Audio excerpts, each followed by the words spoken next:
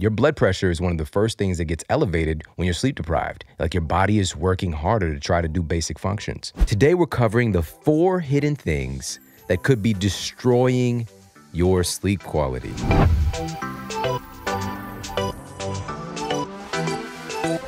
And so with this said, what are some of the issues resulting from these different levels of sleep debt? Well, short-term sleep debt can lead to, number one, increased insulin resistance. That's one of the first things that we see. And this is one of the kind of telltale signs of being associated with diabetes and prediabetes. Insulin resistance, one of the classic signs of insulin resistance is carrying around more belly fat than we would have optimally. Another thing we see intrinsically is higher blood pressure. A lot of people don't think about that. Your blood pressure is one of the first things that gets elevated when you're sleep deprived. Like your body is working harder to try to do basic functions. Also, we see an elevation in stress hormones. Obviously, fatigue. That's kind of one of the obvious things that we see, kind of classic signs. And also reduction in activity in your prefrontal cortex. This is super important. With the short sleep debt, we immediately see a reduction in activity in the part of your brain, the more evolved, quote, human part of your brain that's responsible for executive functions, for social control, for distinguishing between right and wrong, for decision making. That part of your brain goes cold. So guess what? You're going to have a tendency towards struggle at work, relationships, performance, and whatever the case might be, whatever you're trying to work on for that day. Also, we see a reduction or abnormality in the production and function of your sex hormones as well. So none of that stuff is good. And this is just, again, that's a short-term sleep debt. Those are just a few of the things we see.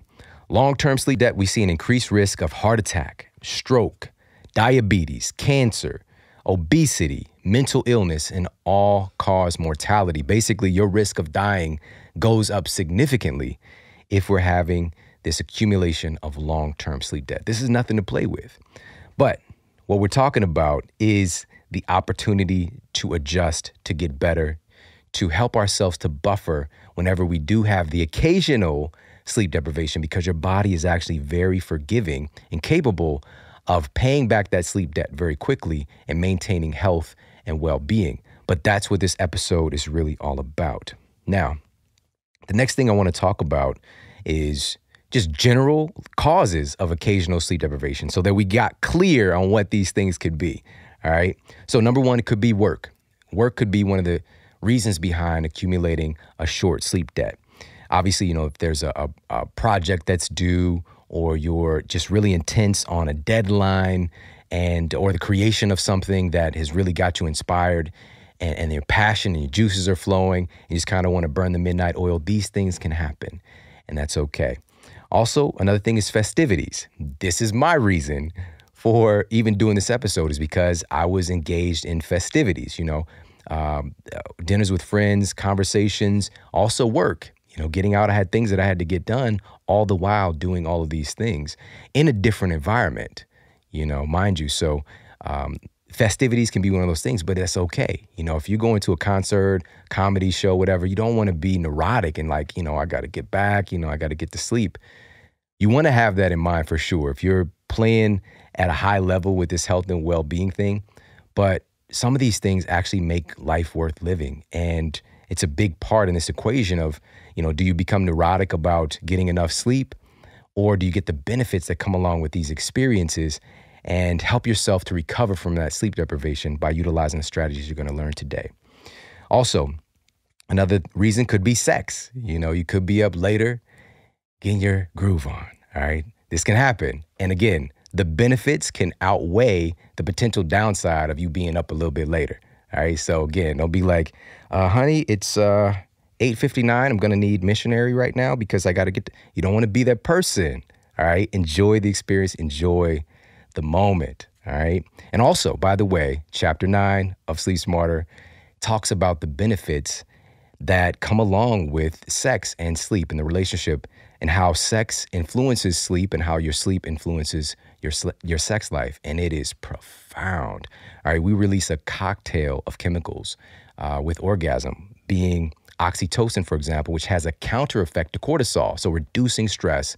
And cortisol is a big player in keeping people what we call clinically tired and wired, where the cortisol is too high at night, causing issues with falling asleep and staying asleep. and it's too low in the morning, which causes issues with actually getting up and getting out of bed.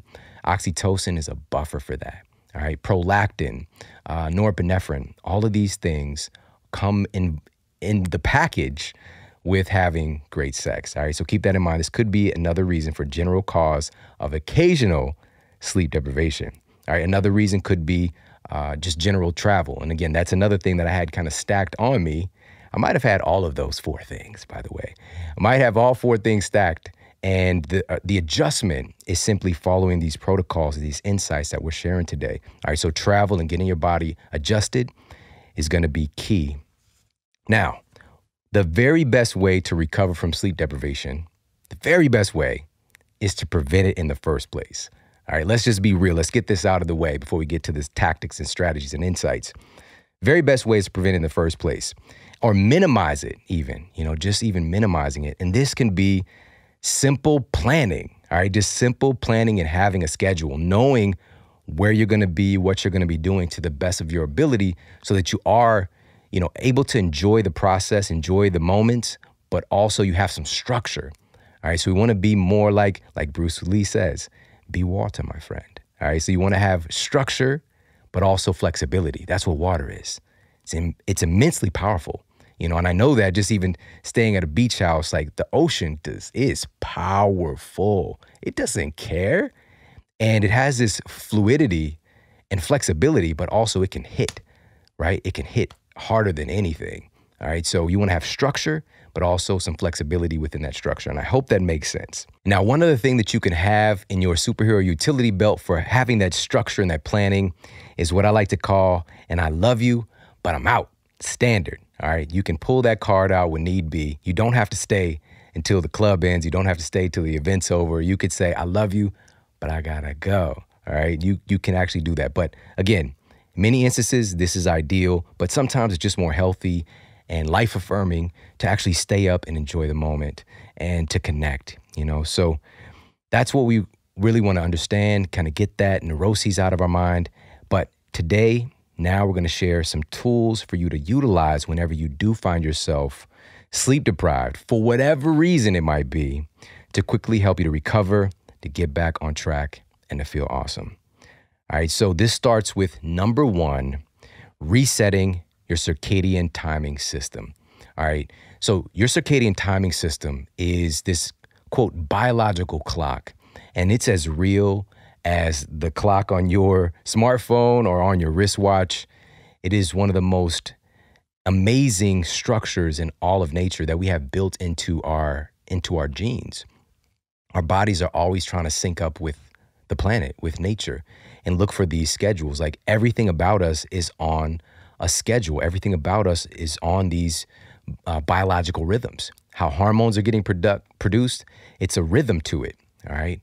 And especially when it comes to regulating our sleep. So when we're sleep deprived, one of the first things that we want to do is to reset this circadian timing system because it's going to be a little bit off. And so what can you do to actually make that happen? Well, the first thing I want you to be mindful of and to utilize is to get yourself some natural light exposure, all right? Sunlight exposure.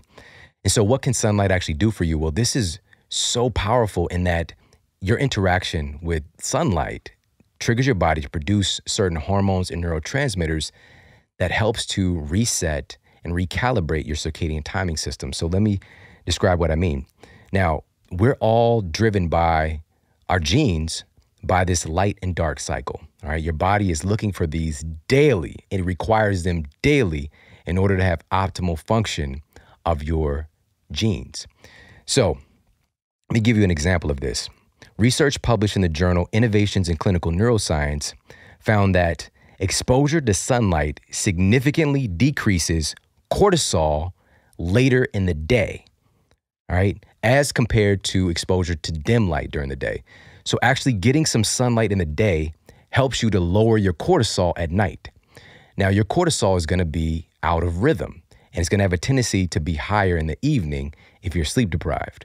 All right, so this can help to reset that rhythm, get cortisol elevated during the day because sunlight actually encourages the production of cortisol. That's not bad. Listen, cortisol is a necessity for regulating your thyroid function, for example. So actually having your thyroid is the master kind of regulator of your metabolism. in many senses. And it doesn't work unless you have cortisol. So cortisol being the bad guy, that's not the full story. All right. Cortisol is not the bad guy. It's just misunderstood. Needs some love and attention. All right. Cortisol being produced at the wrong time and the wrong amount is where the problem really is. All right. So we want it to be produced during the day. That's normal. And if we look at a normal kind of biological rhythm, cortisol is going to be spiked or peaked between the hours of somewhere around 8 a.m. to 10 a.m. and gradually decline as the day goes on. And the decrease in cortisol allows for an increase in melatonin. But if cortisol is too high or at the wrong spot, cortisol and melatonin have an inverse relationship. So that means when cortisol is high, melatonin is going to have a tendency to be low and vice versa. All right, so be mindful of that. Sleep deprived, you want to make sure that when you do get up, get yourself some natural light exposure.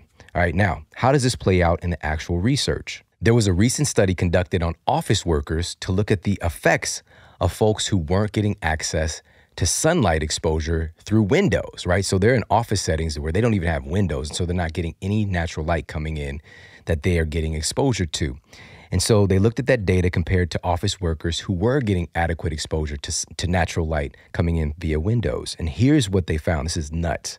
They found that the office workers who didn't have access to natural light got an average of 46 minutes less sleep each night. Crazy, just that one parameter. They also found that this sleep deprivation that resulted from this resulted in more reported physical ailments, lower overall vitality reported, and poorer general sleep quality. So even the sleep that they were getting wasn't the best.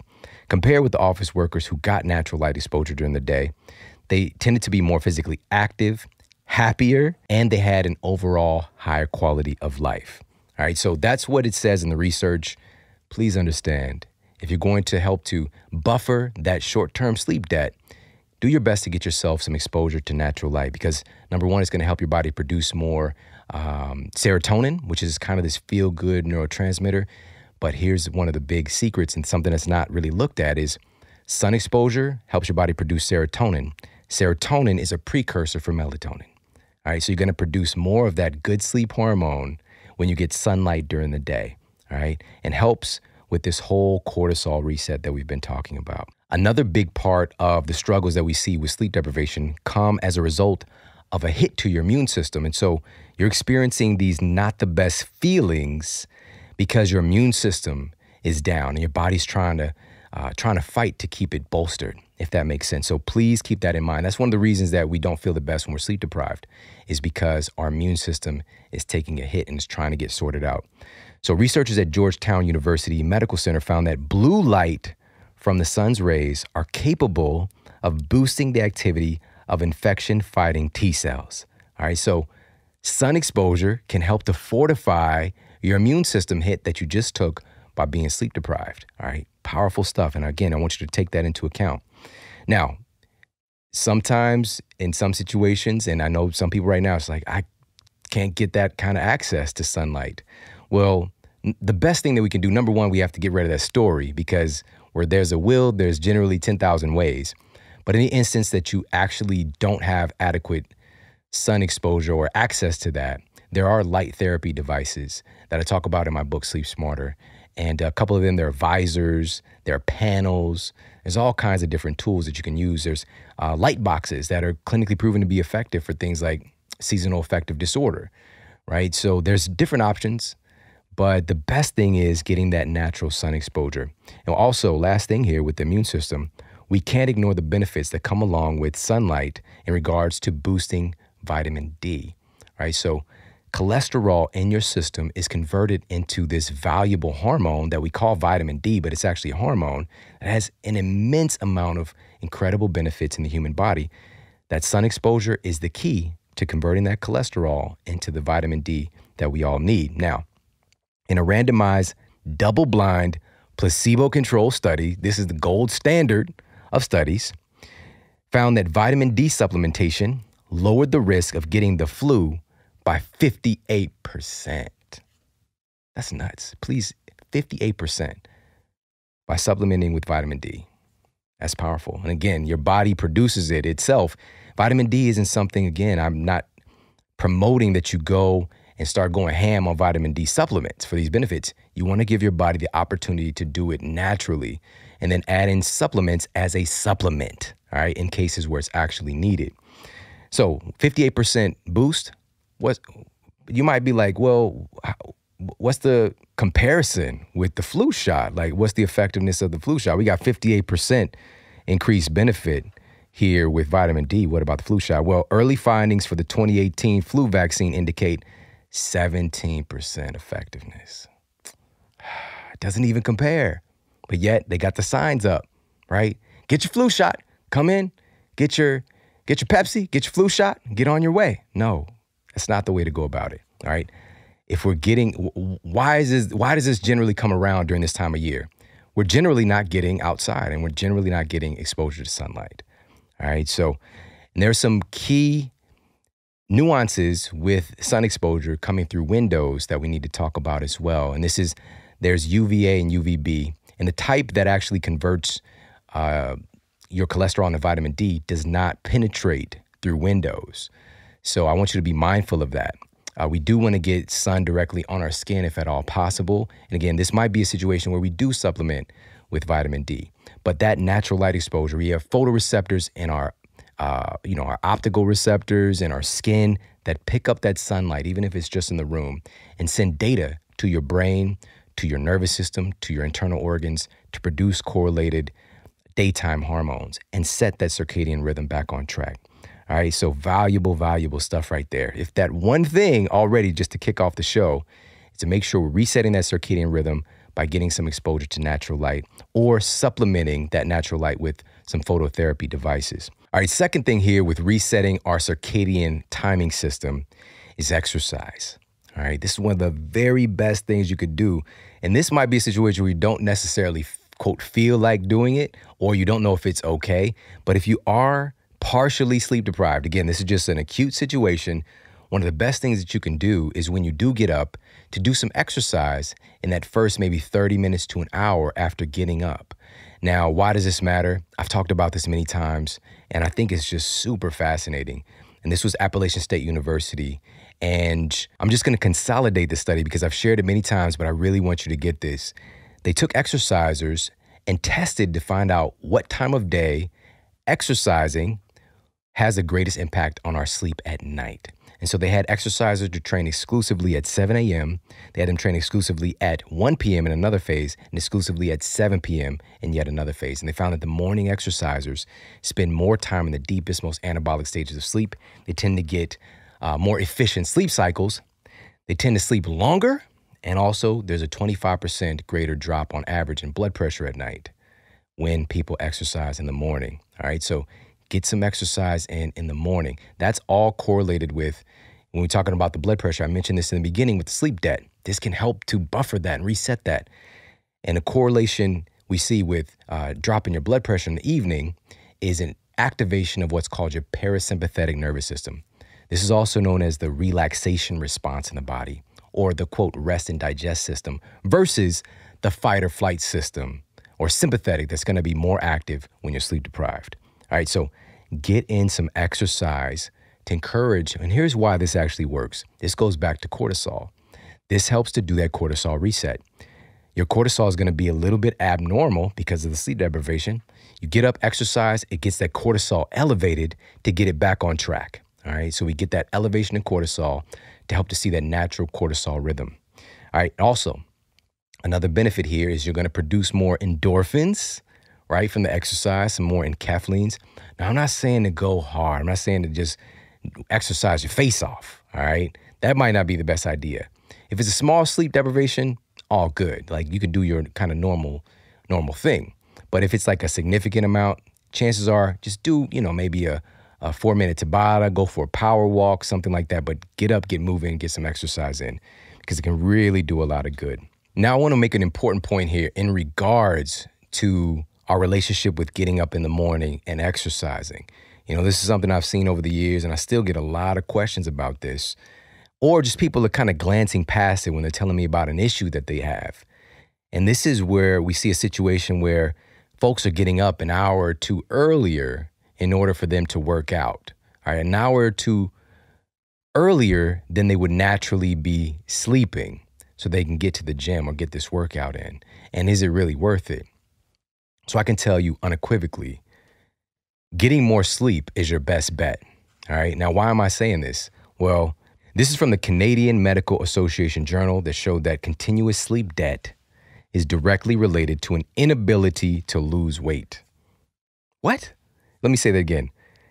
Sleep debt is directly related to an inability to lose weight. Even with the test subjects, even with the exact same diet and exercise program, test subjects who got less than 6 hours of sleep per night consistently lost less weight and body fat than those who are not accumulating this sleep debt. All right, please hear this. If you're sacrificing your sleep in order to work out more, you might as well just go ahead right now and phone this in as a defeat.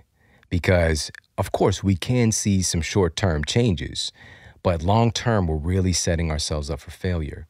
And our best bet, again, is to make sure we're getting adequate sleep and structuring into our day more high-quality movement and also the most effective exercise. If time is an issue, which, listen, if you don't have like 10 kids, right, and like 2 full-time jobs, and you also work at the circus part-time, like whatever, unless you got a schedule like that, you do have time. All right. It's just, again, having that structure and that flexibility within the structure. Great example, Steve Weatherford. Man, he's got 5 kids. Count them, 5. 4 girls. Oh my goodness. 4 daughters. All right. And a son. And plus, this guy is coming from an NFL career where he decided on his own accord to retire and to focus on service to other people and growing himself personally, but also growing a brand and a company, several companies, right? I'm telling you. And guess what? He's built it into his day. He's built it into a part of his success practice, a part of his work, because it makes everything else work better. All right. So please do not sacrifice your sleep in order to exercise. That's not a good idea. You're setting yourself up for failure. All right. And I really want you to get that. But again, if we've got a story that this is the only time that I can exercise, it's early in the morning, I got to get up at, the butt crack of dawn and get this in, 4 o'clock in the morning, make sure that you're getting to bed earlier then. All right. Make sure that you're getting adequate amount of sleep. Now, also, I want you to be mindful of this. Getting up too early, if it's not necessary, can also set an abnormal circadian timing system. All right, that could cause you problems later down the road, because I said naturally we see that spike, right, in a little bit later part of the morning. Maybe we'll say 7 a.m. to maybe 10 a.m. All right, and it's okay to exercise within an hour or so of that. But once we start getting into folks waking up super early, and you'll notice these are the hacks from the greats who are doing it. It's sustainable. If you look at somebody like Eric Thomas, #1 motivational speaker in the world. And he's getting up at like 3 o'clock or 3:30 every day, but he gets to bed early as well. And he's getting what we call this money time anabolic window. You get a bigger anabolic window, more recovery when you sleep earlier. And according to the research, this is between the hours of like 10 p.m. and 2 a.m.-ish, depending on the time of year. And, daylight savings, you got to take into account all these things. But generally in that sphere, because of the production of melatonin, is going to help you to have more efficient sleep. When you go to sleep within that time frame, you're going to have a tendency to produce more human growth hormone, also known as a youth hormone, and it's muscle sparing. And you're also going to produce just more anabolic reparative hormones and enzymes that keep you better longer, recovers your brain and body faster. All right, so wherever you lie on the spectrum, just please understand, we don't want to sacrifice our sleep in order to exercise if we're trying to get fit. We really need to focus on getting optimal sleep and doing smart exercise, because if time is an issue, you can get an incredible workout that changes your body within 10 minutes if you're doing the right stuff. And that's the stuff we talk about here on the Model Health Show. So I'll put a link to the episode we did on high-intensity interval training in the show notes for this one. And it's a classic, and it'll provide you a lot of value and a lot of different options. All right, so let's go ahead and move on. Now, one other tactic that I want to share with you that is in the same vein of helping to kind of reset the circadian timing system is getting grounded. All right, getting grounded. So what does this actually mean? It's also known as earthing. Now, this is one of those things that was really difficult for me to wrap my mind around because I'm a very analytical, see it, and I believe it kind of person. Just generally, that's kind of how I operate. But when I saw the research and also having some testing mechanisms myself to actually see the response when I'm grounded versus when I'm not, totally changed my belief system around it. And so grounding really goes back to this basic understanding that the human body itself we're a bioelectric entity, all right? So just take a second. I want you to really think about this. Our bodies are incredibly conductive, and there's a certain electricity that powers us, all right? And to give you some examples, when if you see somebody's in the hospital and they're on the heart monitor, right? And you're seeing that boop, boop, right? You're seeing that movement, right? What is that measuring? That's measuring the electric currency from your heart, right? The electricity it's putting out. That's powerful, right? Same thing. If we think about electrocution, right? We hear electrocution. You're very, very conductive. You can get electrocuted fairly easy, all right? Because your body has this bioelectric tendency and system built into it. So that's the number one principle. Your body is this bioelectric energy field. Now, here's the thing. There's this external thing, just even on the surface of our skin. If we touch something that's accumulated the static electricity, or we get shocked. So we are absorbing and giving off this electricity. The key here is that we absorb it as well. We absorb electrons.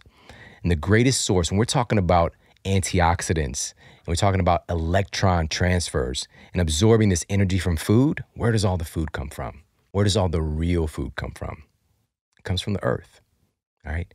So when you're getting grounded, you're getting in contact, physical contact with the thing that's providing you all of those free electrons through the food you're eating, but you can get it through skin to earth contact, all right? Because the earth surface itself is brimming with free electrons that we now know for a fact can get transferred to the human body, and it has some really profound benefits. But the question is, how often are you actually in contact with the earth? This is something that humans have evolved with. And many researchers who are experts in this field would say that this is a big correlation to the reason we have so many diseases today is our inconsistency with getting exposure to getting grounded, all right? Because it dissipates all of that static electric buildup and also draws in all of these free electrons to help to basically provide electrons to these free radical events happening in our bodies. All right, they're missing an electron, these quote free radicals, this free radical activity. And so when that electron is provided, it helps to reduce that inflammation that's resulting from the free radical activity. All right. So at some point, we'll do a whole masterclass on this topic, but I want you to get the overview of what it looks like and what grounding is and how it works. But I also want to share some of the research. So this was a study published in the Journal of Environmental and Public Health. Researchers found that test subjects that were grounded, quote, had rapid activation of the parasympathetic nervous system and corresponding deactivation of the sympathetic nervous system.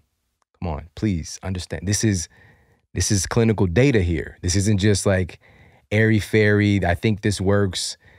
By you getting yourself in contact with the surface of the earth, you actually have this intrinsic rapid activation of this relaxation response, your parasympathetic nervous system immediately. That's incredibly valuable, all right? And a deactivation of the fight or flight sympathetic nervous system. But are you taking advantage of this? Because it's free. That's one of the things that we generally can't wrap our minds around, especially if it's free, you have free access to. And by the way, before we go any further, I want to make sure you know what's conductive. Dirt is conductive. It's one of those things, dirt, grass, mud, all right? Soil, those are conductive surfaces. All right. We've also got sand. This is why many people have the experience of like going to the beach and they're getting relaxed, very relaxed and sleepy. You think it's just the serene environment, but it's actually, this might be one of the rare times that somebody is getting grounded and they're activating that sympathetic nervous system immediately. Bodies of water, same thing. If you're getting into the ocean, you're getting into lakes. Concrete is semi-conductive. All right, semi-conductive. Asphalt is not conductive. Wood is not conductive.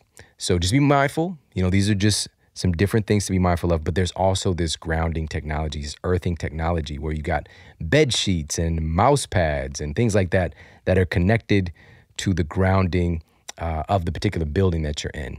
All right. So I'll put that in the show notes, some resources to look into that.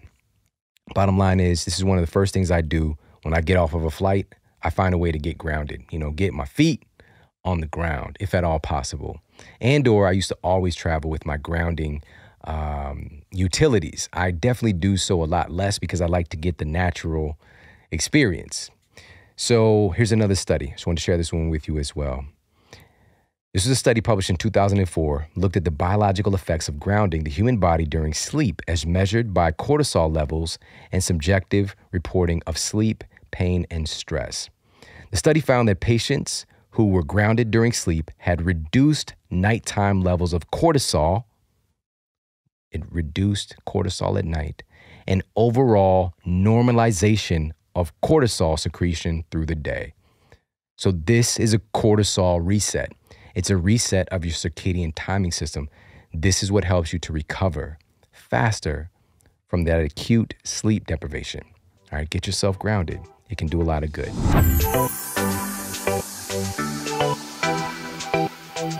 Today, we're covering the 4 hidden things that could be destroying your sleep quality. Again, these are things that are very pervasive in our culture. And unbeknownst to you right now, it might be something that is causing issues with your sleep cycle. It might be causing issues with you falling asleep and staying asleep and just going through that natural rhythm that we really require in order to get sufficient healthy sleep. So let's start with this statement first and this discussion, which is, what is sleep really? Well, when we're looking at this conversation about sleep, it's a very strange thing, isn't it? Sleep is weird, but it's something that is required because we would have evolved out of it long ago if it wasn't something that was of the utmost importance for human evolution and survival. Because it's during sleep, because of our incredible brains, they're doing so many different processes for us. And many of these processes, we need to shut things down because so much energy is required to do housekeeping with our brains. Here's a little fun fact that you might not know. Your brain actually shrinks while you're asleep. I know it sounds weird and it might be like, I don't want that. I'm gonna stay awake forever. This is actually a good thing because your brain swells throughout the day because of all of the metabolic waste products that get accumulated, right? Your brain is doing millions of processes a minute and there's new cells being created, old cells are dying. There's a lot of waste products and we have to get that stuff out. Your brain has to, quote, detoxify itself. And there's the blood-brain barrier. So there's not a direct connection with your lymphatic system, which kind of handles the cellular waste management of the rest of your body. Your brain has its own system. It's called the glymphatic system. This glymphatic system is a little shout out. It's run by the glial cells in your brain to help to eliminate these wastes. And your brain can shrink about 20% during sleep as it's getting rid of these wastes. And this glymphatic system is 10 times more active during sleep than when you're awake. This is when that housekeeping takes place. And we know today that issues with conditions like Alzheimer's, which is now the 6th leading cause of death, all right, 6th leading cause of death today, that Alzheimer's is now found to be related to an inability of the brain to detoxify itself. Now, this is correlated with what else is happening in our society. Massive issues with sleep deprivation. And this is my argument, is that this is one of the things we need to address so we can start to see a reduction in these rates of conditions like Alzheimer's. And that's just one component of it. But when we're talking about sleep, so what is it? Sleep is this really interesting phenomenon where we see repair and improved function of our brains, of our muscle, things like muscle repairs taking place. Our hormones are getting optimized and back on track because there's different hormones as we go throughout the day. Different hormones are being produced. And during sleep is a crucial time because it's a very anabolic state where you're producing a lot of anabolic hormones. But how do we know we're asleep? We know that we're asleep. We can monitor this when we see changes in our brain waves. To really make it super simple, sleep is a change in our brain rhythms. All right. So as we're awake right now, we're in a state of beta. right? We've got these beta waves taking place for the most part. We can get into some gamma too, all right? We can get into some gamma. But from there, we transition as we move into sleep. We move into the alpha. It's a very relaxed state of focus if we're awake and can get into the alpha state, right? So that's something that we transition into. Then from the alpha, we move to theta. This is that transitionary state into sleep.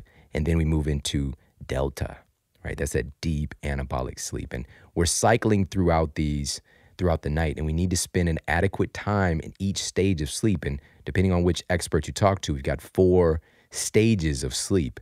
Cycling, predominantly what we talk about is REM sleep and non-REM sleep. And REM sleep is the rapid eye movement sleep, right? This is when you are getting your dream on. This is also where a big part of memory processing takes place and converting what you're learning even right now to your short-term memory, right? It's becoming more consolidated and filed away during sleep. And so on average, our sleep cycles are somewhere around 75 to 120 minutes in some cases, going through all of those 4 stages efficiently. And during your first part of your sleep in the evening, you're going to spend more time in delta. And as the night goes on, you spend less and less time in delta during each sleep cycle. And so all of these stages are important, but they can be interrupted, they can be interfered with, they can be damaged by certain things that we are exposed to today. And so today, again, we're going to cover the 4 hidden things that could be destroying your sleep quality. And we're going to start number 1 with something called MSG, all right, MSG, or monosodium glutamate. It's labeled as a flavor enhancer that's been used in food production for decades now. And monosodium glutamate is simply the sodium salt or the ionic form of glutamic acid. And now this is an amino acid that is one of the building blocks of many proteins. So it's something that we need, we require, but this is the ionic form of it. And some of it occurs naturally in the cooking process or even fermentation process. And that's all good, but commercially processed MSG is a potential culprit in several health issues. So let's just start with this before we get into the sleep connection. And by the way, so what is the flavor enhancement? What is it? It really plays on that umami flavor sensation. So we've got sweet and salty and bitter and sour. But the other one that is kind of newly discovered and talked a little bit more about is umami. All right. First of all, I just like saying umami. But there's more the savory kind of thing that's attributed to the flavor and experience of things like broth and different meats and things like that. So that's that umami flavor. So MSG really enhances that. Now listen to this. Research published in the journal Obesity confirmed that animal studies indicate monosodium glutamate can induce hypothalamic lesions in the brain and leptin resistance, possibly influencing energy balance and leading to obesity. Wow. When we hear like, oh, it's controversy around this, we don't know what MSG really does. It's right here. It's in the journal Obesity. And so leptin resistance, potentially, this could be a huge culprit in obesity because leptin is your body's major satiety hormone, helping to really regulate your appetite. And so when you have leptin resistance, this is going to inherently lead to being hungrier more often. All right, so that's what they're seeing in animal studies. But what about the people? What about the people? A human study published in 2008 in the journal Obesity looked at the MSG intake of 752 people between the ages of 40 and 59 and found that MSG consumption was directly correlated with higher rates of being overweight. The study also accounted for other factors like physical activity, total energy intake, and MSG was clearly a culprit connected to having a higher body mass index. All right, there you have it. It's not just, I don't know if it's a potential issue. It probably is. It probably is. Now, where is it?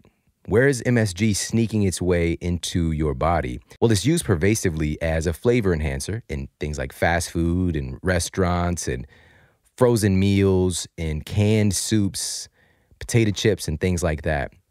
Now, what this is kind of labeled as out there, this is the controversial part about it, is this category of what are known as excitotoxins. And according to Dr. Joseph Mercola, and he was on the show a while back, we put that episode in the show notes. Quote, MSG is one of the worst food additives on the market and is used in canned soups, crackers, meats, salad dressings, frozen dinners, and much more. It's found in your local supermarkets and restaurants, in your child's school cafeteria, and amazingly, even in baby food and infant formula. And he goes on to say that one of the best overviews of the very real dangers of MSG comes from Dr. Russell Blaylock, a board-certified neurosurgeon and author of Excitotoxins, The Taste That Kills. In it, he explained that MSG is an excitotoxin, which means it overexcites your cells to the point of damage or death, causing brain damage to varying degrees and potentially even triggering or worsening learning disabilities, Alzheimer's disease, Parkinson's disease, Lou Gehrig's disease, and more. And part of the problem is that free glutamic acid is the same neurotransmitter that your brain, nervous system, eyes, pancreas, and other organs use to initiate certain processes in your body. Even the FDA states this, quote, studies have shown that the body uses glutamate and amino acid as a nerve impulse transmitter in the brain, and that there are glutamate responsive tissues in other parts of the body as well. Abnormal function of glutamate receptors has been linked with certain neurological diseases, such as Alzheimer's disease and Huntington's chorea. Injections of glutamate in laboratory animals have resulted in damage to nerve cells in the brain. Now we know that this has a significant impact on our brains and other cells in our bodies. But what about the sleep connection? Listen to this. This is nuts.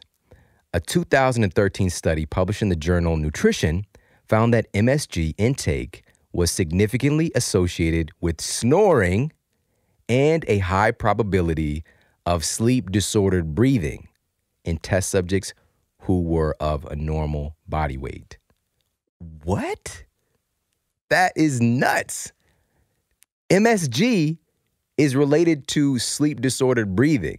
Snoring, this is another big epidemic right now because trust and believe, if you have sleep-disordered breathing, you're going to be having interrupted sleep cycles because that lack of oxygen is going to cause you to come out of different stages of sleep. You might not be conscious of it. You might not fully awake, but it's going to interrupt because it's a survival response if you're not getting enough oxygen in. Now, I specifically wanted to share this information about MSG because this is something that has been anecdotally a problem for me, causing issues with my sleep. And I didn't know this at first, but this is the benefit of really doing this work and getting more in touch with your body, is that you start to see different patterns, and when something is different that you maybe eaten or that you did different with your activity, and it might have an impact on your sleep, for example.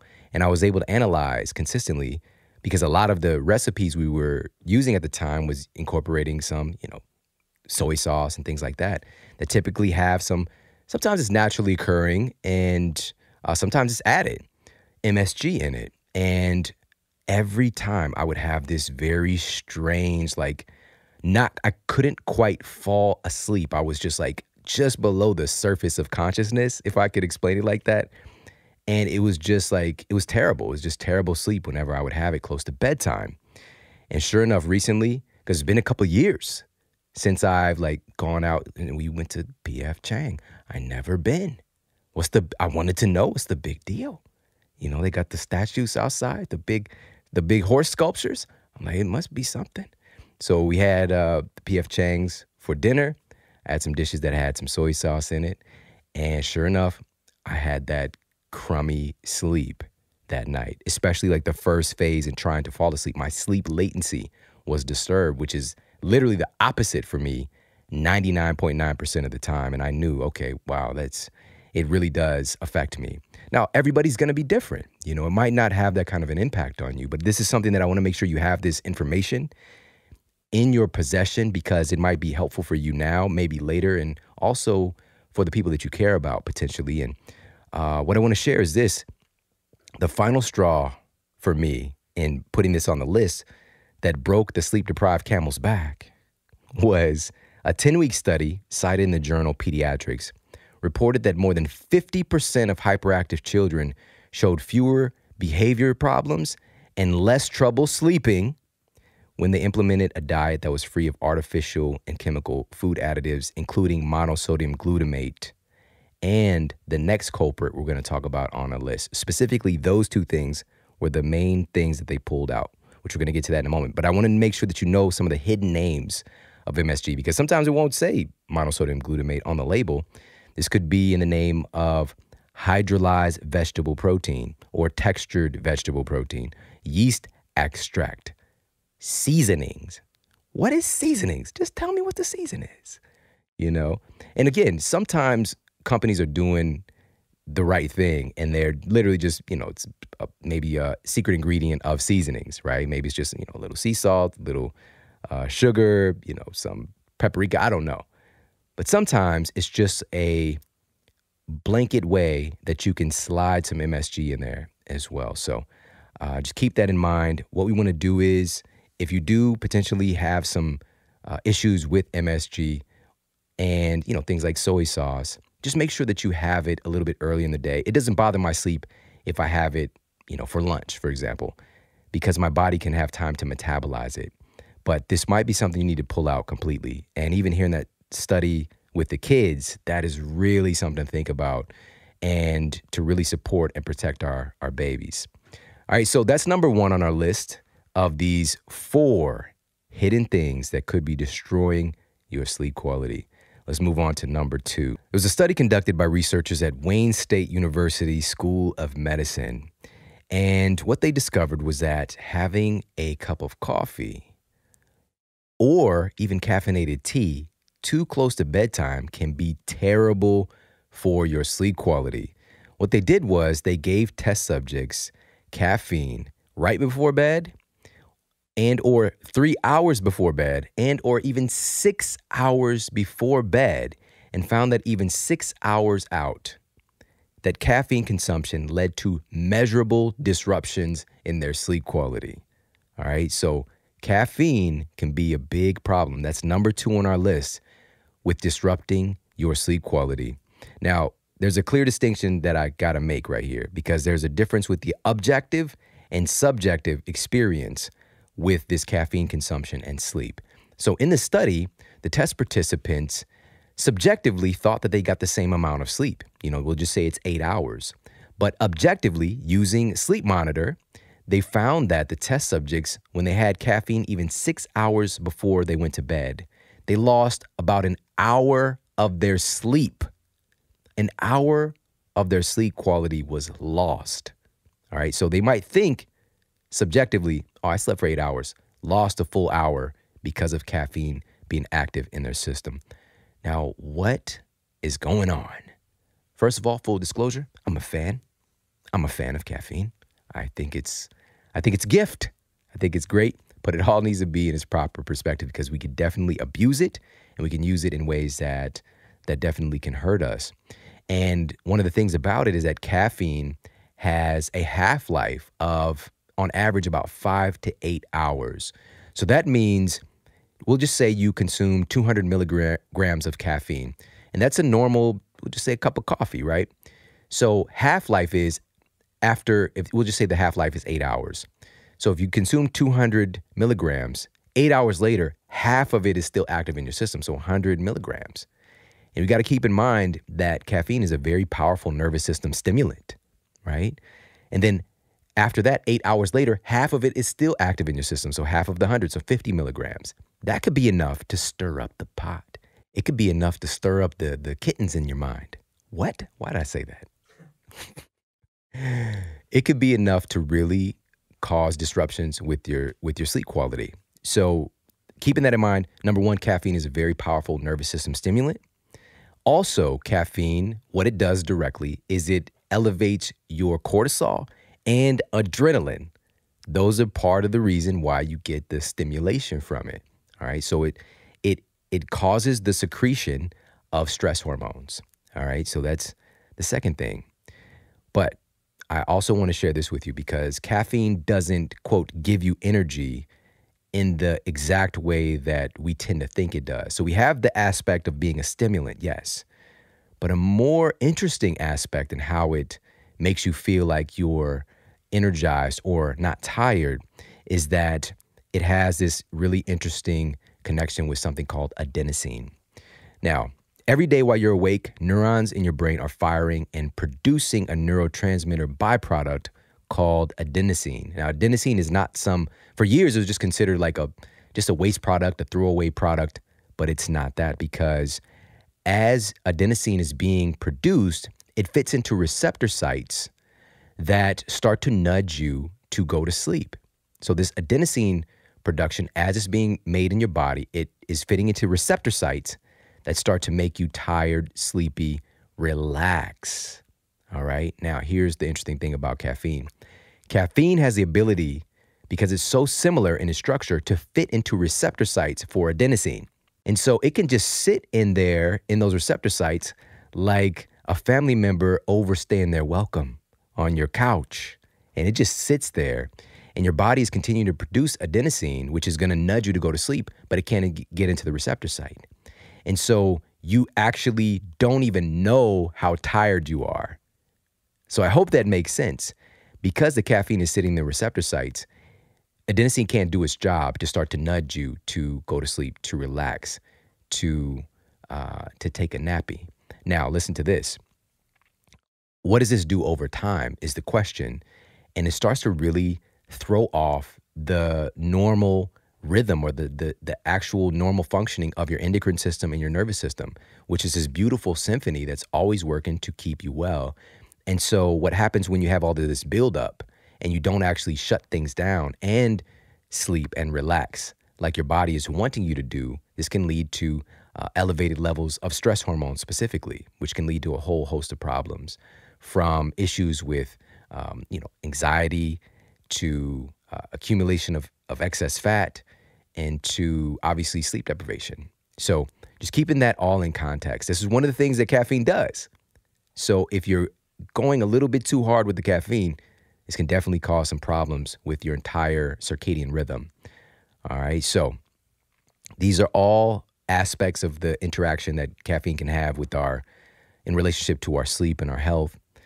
But again, I'm a fan, and I believe that we can take advantage of it and use it in an intelligent fashion. And it could be great. It could be great. But here's a couple of things that I want you to keep in mind to do, so that's not causing issues with your sleep. I'm a big fan of consuming caffeine in the early part of the day, because just even in the cycle of cortisol secretion, you're supposed to get a cortisol kick in the morning. That's a natural cortisol rhythm. And I think it can support getting that rhythm on track for a lot of people who are clinically, we call them tired and wired, where the cortisol is too low in the morning, causing them a difficult time to get out of bed, and it's too high in the evening, right? And they're just up. So this can help to reset that if we're having some caffeine in the morning for some people. And so what I would recommend is to have a caffeine curfew, just a time that we shut it down and we don't have caffeine the rest of the day. And that can be really helpful. And it depends on your metabolism for caffeine, because again, it could be somewhere on average 5 to 8 hour half-life.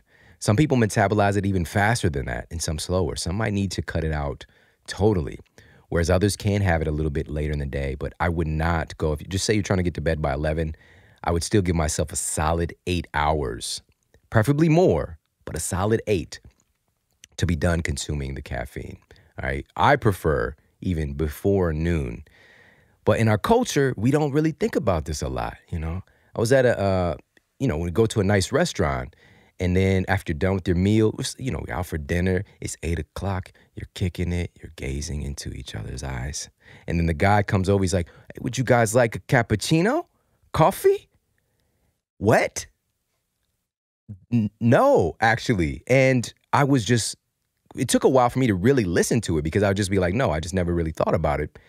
And it hit me that people do that because they're asking for a reason. Obviously, people are doing that. They're hitting that cap. They're hitting that chino at night, right before bed, and then wondering why they're going to have issues sleeping. And again, this might not be conscious. And they just, the next day, maybe they had some wine or whatever, and they're having this hangover, and these two things are competing and causing these different endocrine and nervous system issues and stimulation and deprivation. It's just, so just keep this stuff in mind. And maybe hopefully this can help you to think a little bit differently when you're out to dinner and whether or not you're going to have that cup of coffee, at 9 o'clock at night. It's probably not the best idea. Now, another small thing I want to direct your attention to is it's not just coffee that can be the issue. It's not just tea, caffeinated teas, but there are some other things that you might be chocolate. Having a nice amount of chocolate in the evening might cause some issues, but chocolate also has some other compounds that are more relaxing too. But for some people, it might be an issue, even having a hot chocolate in the evening. So just keep that in mind. What are the substances that we consume on a regular basis that have a nice amount of caffeine in it? Another one is kombucha. Kombucha, let me tell you, it's one of those things. I would have kombucha in the later part of the evening, and it would cause that same weird kind of not really falling asleep sleep for me. And I didn't realize that it can have a potentially pretty high amount of caffeine in it because it is fermented and using the kombucha, the mother is what it's called.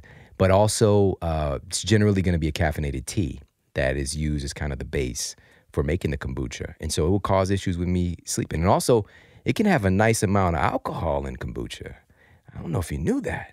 In some states, it's a warning on the bottle. It's like you got to be 21 to buy the kombucha, right? And I experienced this, I remember I was driving home. I was in the passenger side with my wife, and we were young in our marriage still. And I'm sipping on a kombucha, and she's driving, which is rare, by the way. I'm usually, the one putting in the miles. But I was kicking back. I was sipping on some kombucha, and everything just got really funny to me. I was just laughing about silly stuff and just laughing. And I couldn't really stop laughing. It's just, what's going on? She's like, you sound like you're tipsy. And I was like, but I'm just drinking kombucha. Stop it. And I'm just laughing about that. And come to find out, yeah, it does have a nice little bit of alcohol in there too, which again, could cause issues with sleep. Is alcohol proven to help us to fall asleep faster? Absolutely. It absolutely does. But one of the things that it can do is something called a REM rebound effect. And our REM sleep specifically gets damaged when we have alcohol too late to bedtime. So alcohol could have made this list as well. I might throw in a couple of bonuses. That is a bonus, actually. All right. So having a alcohol curfew, giving your body some time, and also nature's solution to pollution is dilution. All right. So helping your body to process. What happens when you drink alcohol? You tend to pee a lot more because your body's just trying to flush it out.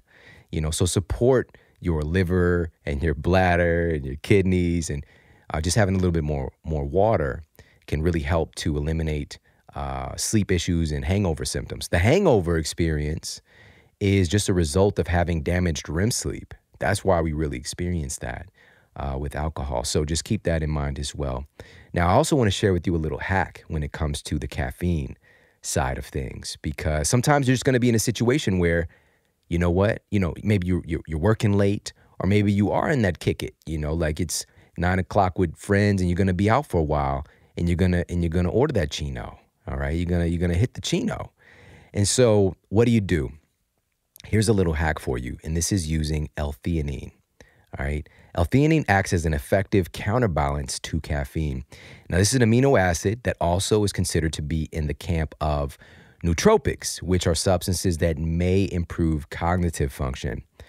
In fact, a placebo-controlled study published in the journal Nutritional Neuroscience found that versus consuming caffeine alone, taking L-theanine and caffeine in combination are significantly beneficial for improving performance on cognitively demanding tasks. All right, so just taking caffeine alone versus having caffeine with L-theanine, the test subjects performed far better. Now, it's also known to amplify these alpha brain waves. So we talked about alpha being the transitionary stage as a lot of folks as we transition into sleep. But this can be a waking state as well that allows for a kind of calm, centered focus. Now, it's also a natural anxiolytic, meaning it reduces anxiety in humans and can even reduce blood pressure and normalize heart rate. And it does this by reducing levels of stress hormones like cortisol, while substances like caffeine elevate cortisol. All right, so you see how this is a really interesting counterbalance. Now, L-theanine has also been shown to boost levels of GABA in your system as well, and other hormones and compounds that promote calm, focus, regulated mood, and good sleep. So GABA is related in that track as well. GABA is an important neurotransmitter in the central nervous system. In fact, it is the major inhibitory neurotransmitter in the brain, which means that it blocks the action of excitatory brain chemicals. All right, so L-theanine's connection to GABA is another way that it can support kind of counterbalancing caffeine and helping you to sleep. So if you've had caffeine a little late or a little bit too much, try some L-theanine. All right, so that's a little hack for you, but just keep in mind, like with any supplement, it should be respected and not overused because this is a supplement. It's not real food. We want to focus on food first and then supplements to be supplemental to the good stuff that we're doing. All right, so there's another little strategy for us addressing the caffeine issue in our sleep, but also simply taking some time off, and cycling caffeine is a really great tool. And I personally do that, so maybe if you're having caffeine 5 days a week, maybe you take 2 days off, or maybe you're doing it pretty consistently for a month and then maybe take a week off, or cycle things. We should really cycle just about everything that we do, unless it's a tonic, which is something that is, historically it's used daily, and it just has a more and more beneficial effect as it kind of accumulates or has an exponential benefit for you. But most stuff needs to be cycled. And so I would cycle my caffeine. All right. So that's number 2 on our list of these 4 hidden things that could be destroying your sleep quality. And so now we're going to move on to numero tres. Number 3 here on our list is going to probably trip you out a little bit, and something that can be potentially damaging your sleep that is just incredibly widespread today. And this is based on a study, and this is published in the journal Neuropsychobiology, looked at the effect of electromagnetic fields like that of Wi-Fi and cell phones and the impact that it has on healthy human test subjects. The study results found a REM suppressive effect with reduction in duration and percentage of REM sleep when exposed to Wi-Fi, cell phone radiation. Moreover, researchers discovered qualitative abnormalities of the EEG signal. This is used to measure the brain's electrical activity during REM sleep. So these exposures that we're all just pervasively exposed to today has an impact. It can literally damage your REM sleep. The researchers said, quote, knowing the relevance of REM sleep for adequate information processing in the brain, especially concerning memory function and learning processes, the results emphasize the necessity to carry out further investigations on the interaction of this type of electromagnetic field and the human organism, end quote. What we got to understand is that this is a new technology, all right? This is something that we have not been exposed to throughout our evolution as humans. This is very, very new, and we don't really know the long-term ramifications. We're playing with these energies, and we don't know how they interact and could be affecting our bodies. Now, let's just get real basic for a moment here, just using our just common, basic, simple knowledge base. When we understand Wi-Fi, for example, Wi-Fi can go through walls, floors, ceilings. It can go through all this stuff. You think it can't go through you? You think it's not going into your body and through your body and interacting with your cells? It absolutely is. It's Captain Obvious, because more so than the walls and the floors, you are a much more permeable and even conductive entity than your floors, all right? And you are an electromagnetic being yourself. And so, of course, these things travel through us and interact with our cells. And this is one of the things that we're seeing, is that it can cause issues with cellular communication, thus issues with hormones and neurotransmitters and just how your body is functioning. We don't know, again, the long-term ramifications, but I just want to put a spotlight on this for us to think about it. And we could do some things to potentially limit some of the exposure, because we don't really know yet. But we don't need to walk around with the tinfoil hats, because, Wi-Fi, I like Wi-Fi, okay? When I get on the plane, give me the Wi-Fi, All right. Let me get that Wi-Fi password whenever I go to your house. I need that. All right. But if we could put this in a little bit of perspective.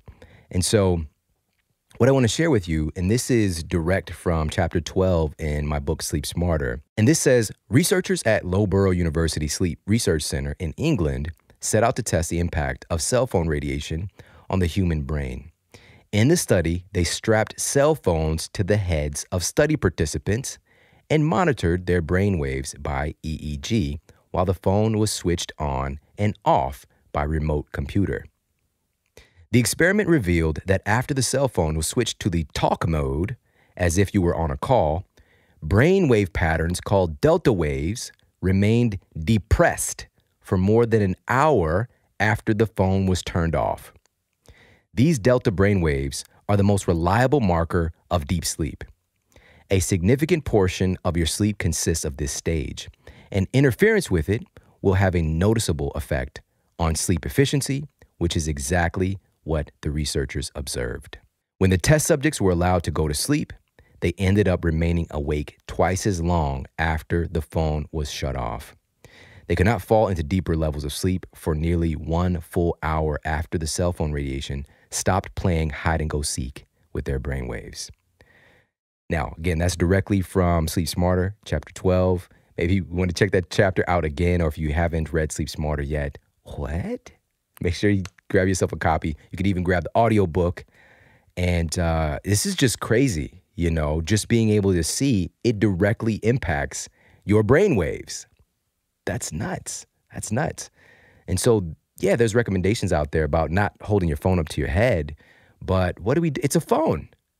It's a phone. What do you expect? But we don't have to sleep with our phone right on our pillow with us, because right now we've got millions of adults who are sleeping with their phones.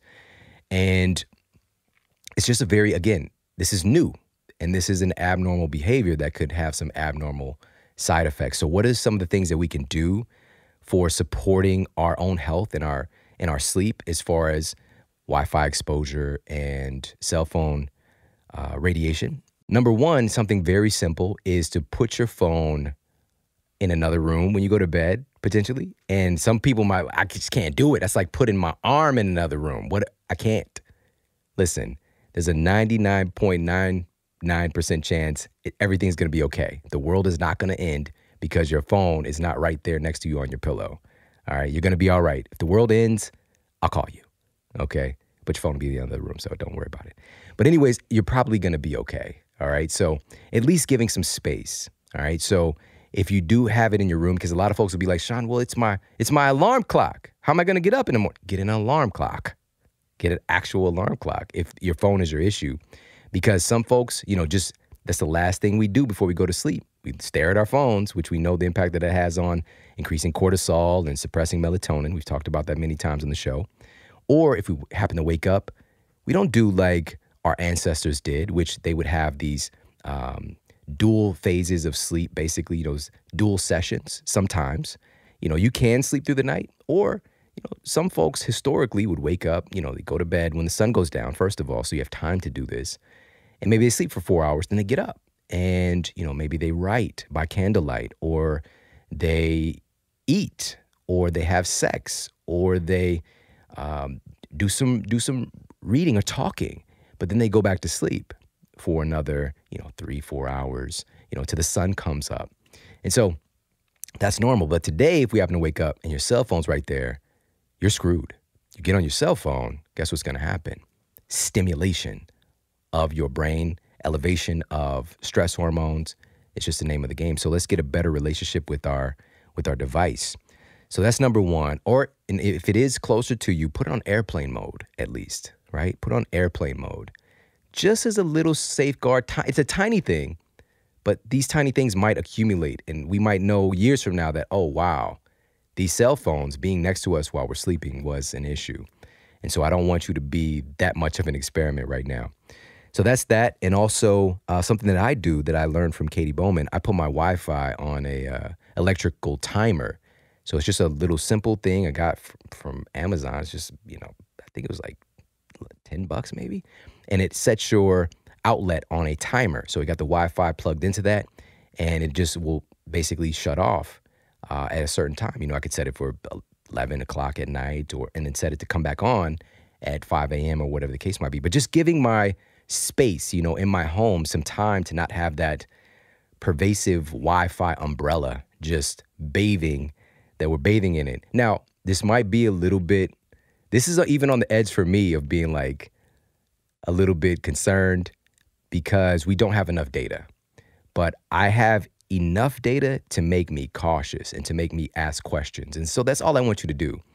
We don't got to break out the tinfoil hats, like I said, but we do want to start to pay attention to this because we're only going to learn more and more and more as the years go on as far as our exposure to Wi-Fi and our cell phone radiation. All right, so that's number 3 on our list, all right, of these 4 hidden things that can be deeply damaging your sleep quality. So let's move on. Now, we could move right to number 4, but I want to add in a bonus one because I think this is very important for us to talk about this. And this is something that I took a chance on, even putting this information into Sleep Smarter.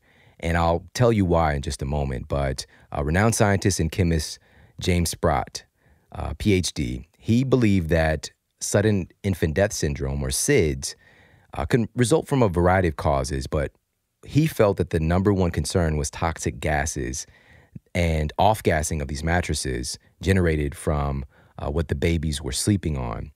And he asserted that these compounds containing phosphorus, arsenic, and other things that were added to mattresses, and still are, and for other purposes as early back as like the 1950s. And today, some of these compounds used to treat mattresses have actually been banned, all right? They've been banned. For example, PBDEs. And PBDEs were used as a flame retardant, but a 2003 study published in the Environmental Health Perspective found that PBDEs were being found in alarming levels in mother's breast milk, in U.S. mother's breast milk. In 2001 study found that PBDEs were linked with behavior abnormalities. And this was around 2004 where legislation outlawed them, and they've been phased out. But since then, it was determined that chemicals, these PBDEs, were toxic to your liver, thyroid, nervous system. And again, they've been phased out because of that. But just what? These are things that we've been doing and not really asking these questions. And so this is what I wrote about here in Sleep Smarter about his discovery, because there was a really important nationwide program that took place in New Zealand to protect kids and prevent SIDS, right? Sudden infant death syndrome. And this was back in 1994. And understanding the startling data regarding the hazards of off-gassing mattresses, healthcare professionals throughout New Zealand actively advise parents to wrap their new babies' mattresses in an inexpensive, non-toxic protective covering. And over the following 20-year span, there was not one single SIDS death reported among the more than 200,000 New Zealand babies who were sleeping on mattresses wrapped with a protective cover. While there was also 1,020 crib deaths reported since the mattress wrapping campaign began, none of those children were sleeping on the beds that were properly wrapped. And this is a tough conversation because when we're talking about our babies, we're talking about our kids, and it's just a sensitive subject. But I think that we shouldn't turn a blind eye to something like this. And, just a massive application done and looking at how can we better protect our kids, because it's not just the fact that they have these chemicals and it's off-gassing and this kind of thing, but also some of the things that be causing these reactions are how bacteria and funguses, as mattresses are used over and over and over again, is passing it down kind of thing. Like, I slept on a mattress when I was a kid, probably, 2 people before me slept on, but bacteria and funguses interact with those chemicals and they can cause even more strange off-gassing. And so for me, I really took a chance. I knew this research, and I knew that though it's controversial, I wanted to share it just to err on the side of caution, when it comes to our kids. And I'm looking at it right now, and the note from my publisher and just saying, are you sure you want to put this in here? We know that the data, it's pretty solid, but it's controversial, and this could impact some sales. And I definitely wanted to put it in there. And true story, I was approached by the #1 furniture company in the world who wanted to buy tens of thousands of copies of Sleep Smarter, right? I don't know how they found out about me. They might have heard a talk, or maybe they listen to the show, somebody who's, a big person in the company, and they reached out, and everything sounded great. Like, I wanted people to have this information because, they're selling mattresses, and just having that experience of knowing that our sleep isn't just about the mattress, but our overall lifestyle. And so I was like, good to go with it. But I was also like, did you read chapter 15?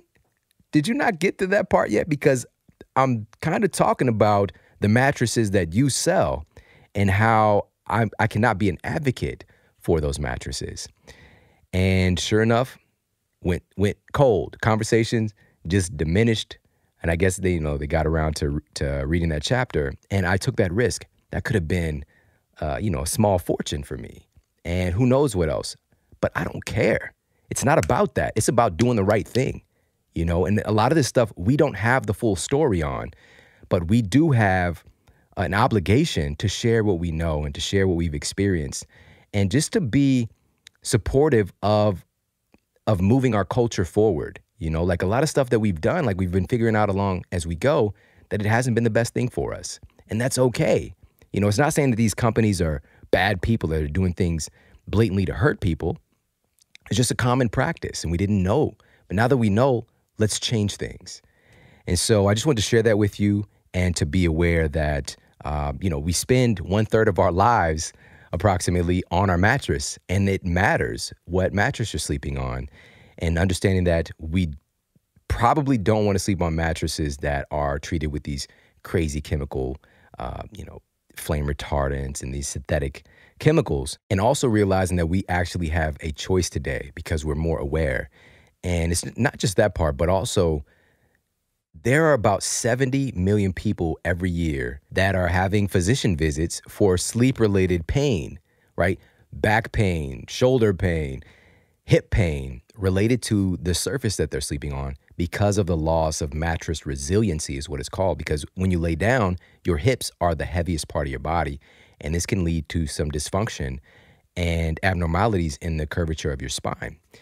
And so for me, knowing these things, and also knowing about thermal regulation, which is important for your optimizing your sleep cycle. There's a natural drop in your core body temperature at night to facilitate sleep. We do not like to be too hot when we're sleeping. We all know how that feels. But this is one of the things that has been found to disrupt your sleep cycle, which we've talked about multiple times throughout this episode, is if you're running too hot.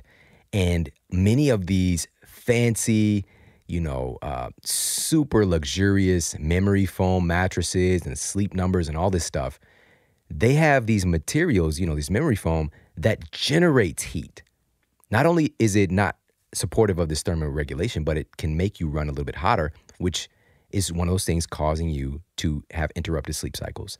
And so for me, knowing these things, I was dedicated to finding what is the number one wellness mattress that has the best mattress resiliency, that sleeps cool, and that is not treated with all those crazy chemical flame retardants and other synthetic materials. Like boric acid is still commonly used today.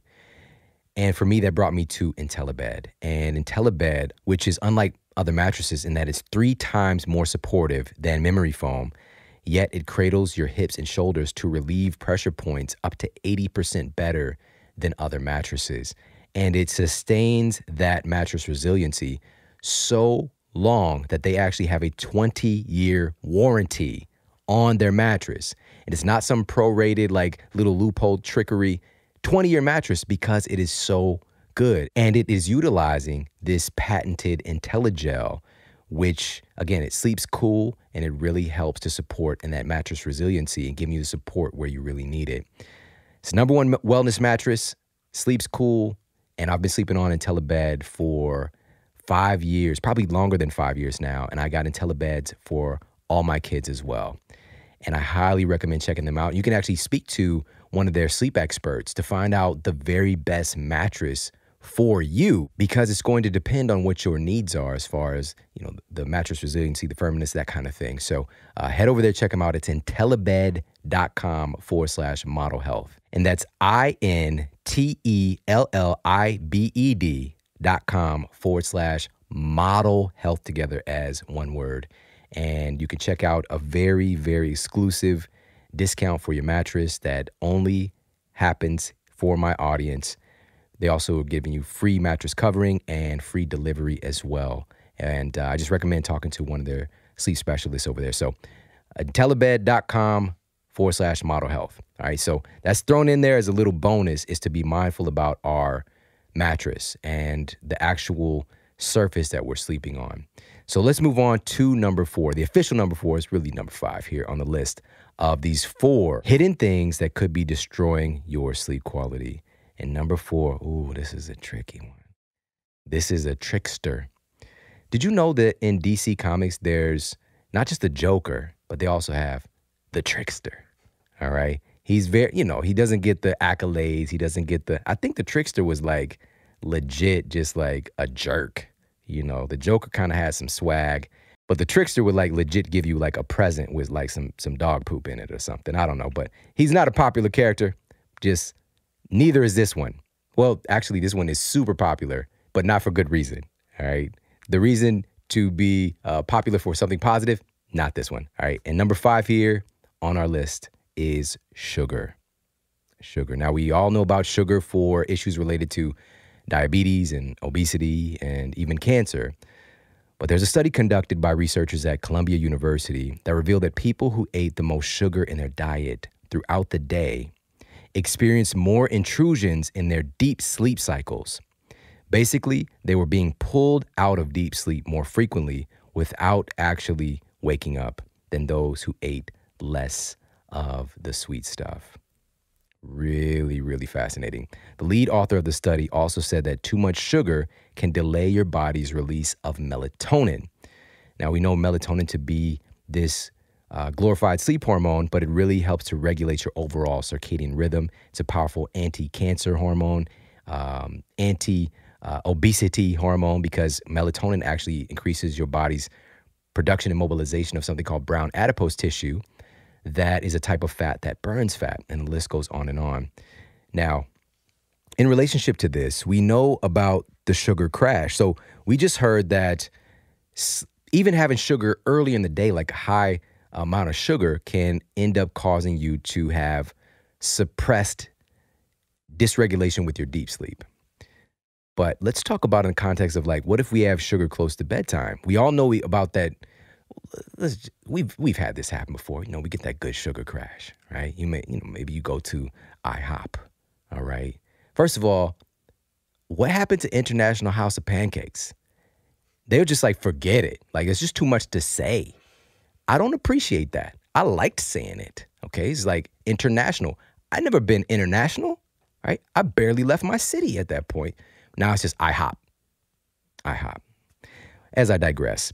So maybe we have some, we get the itis, right? We have that sugar crash. It's a good sugar crash, right? You have the pancakes or, whatever, candy and some cookies, whatever.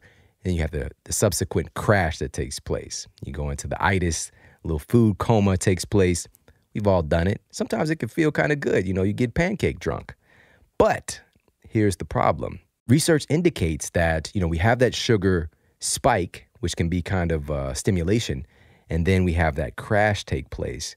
Now, depending on the timing of things, because I literally, for a time in my life, I would eat 2 bowls of cereal and a banana before bed. I'm talking like 30 minutes before bed. It was my evening routine, all right? And I was all about that honeybee, okay? You know who I'm talking about. And I was all about that guy and the banana. And I just, I thought, it's whole grain, right? It said it on the box, it's heart healthy. And so what could take place is you might go to sleep, but then you have this, you can go hypoglycemic when you go to sleep. So your blood sugar gets spiked and then it just crashes. It goes down during sleep, and it won't necessarily be enough to wake you up, but there's going to be a stress response. What happens when we go hypoglycemic? It's a stress response by your body because your blood sugar needs to be stable for survival. So it's going to be a release of stress hormones like cortisol. And cortisol, guess what it does? It has this inverse relationship with melatonin.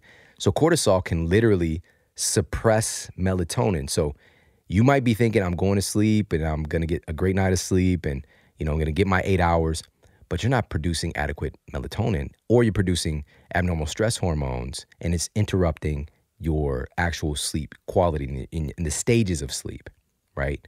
Which again, it's between 75 to 120 minutes. We'll just say 90 minutes on average for each of the sleep cycles, where we go through all 4 cycles in those 90-minute increments. And this can cause issues with going through those cycles normally. All right, so I hope that makes sense.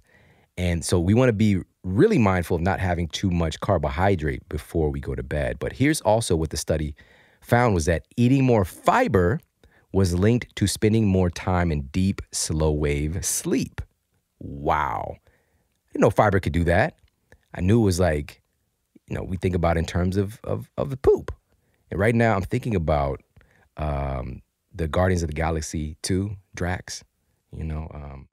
I don't know why I'm thinking about this, but Rocket the raccoon, well, he's not really a raccoon, don't tell him that, but he got into an argument with the main character, Star-Lord, played by Chris Pratt, and he was like, when you go to sleep, I'm going to put a turd in your pillowcase.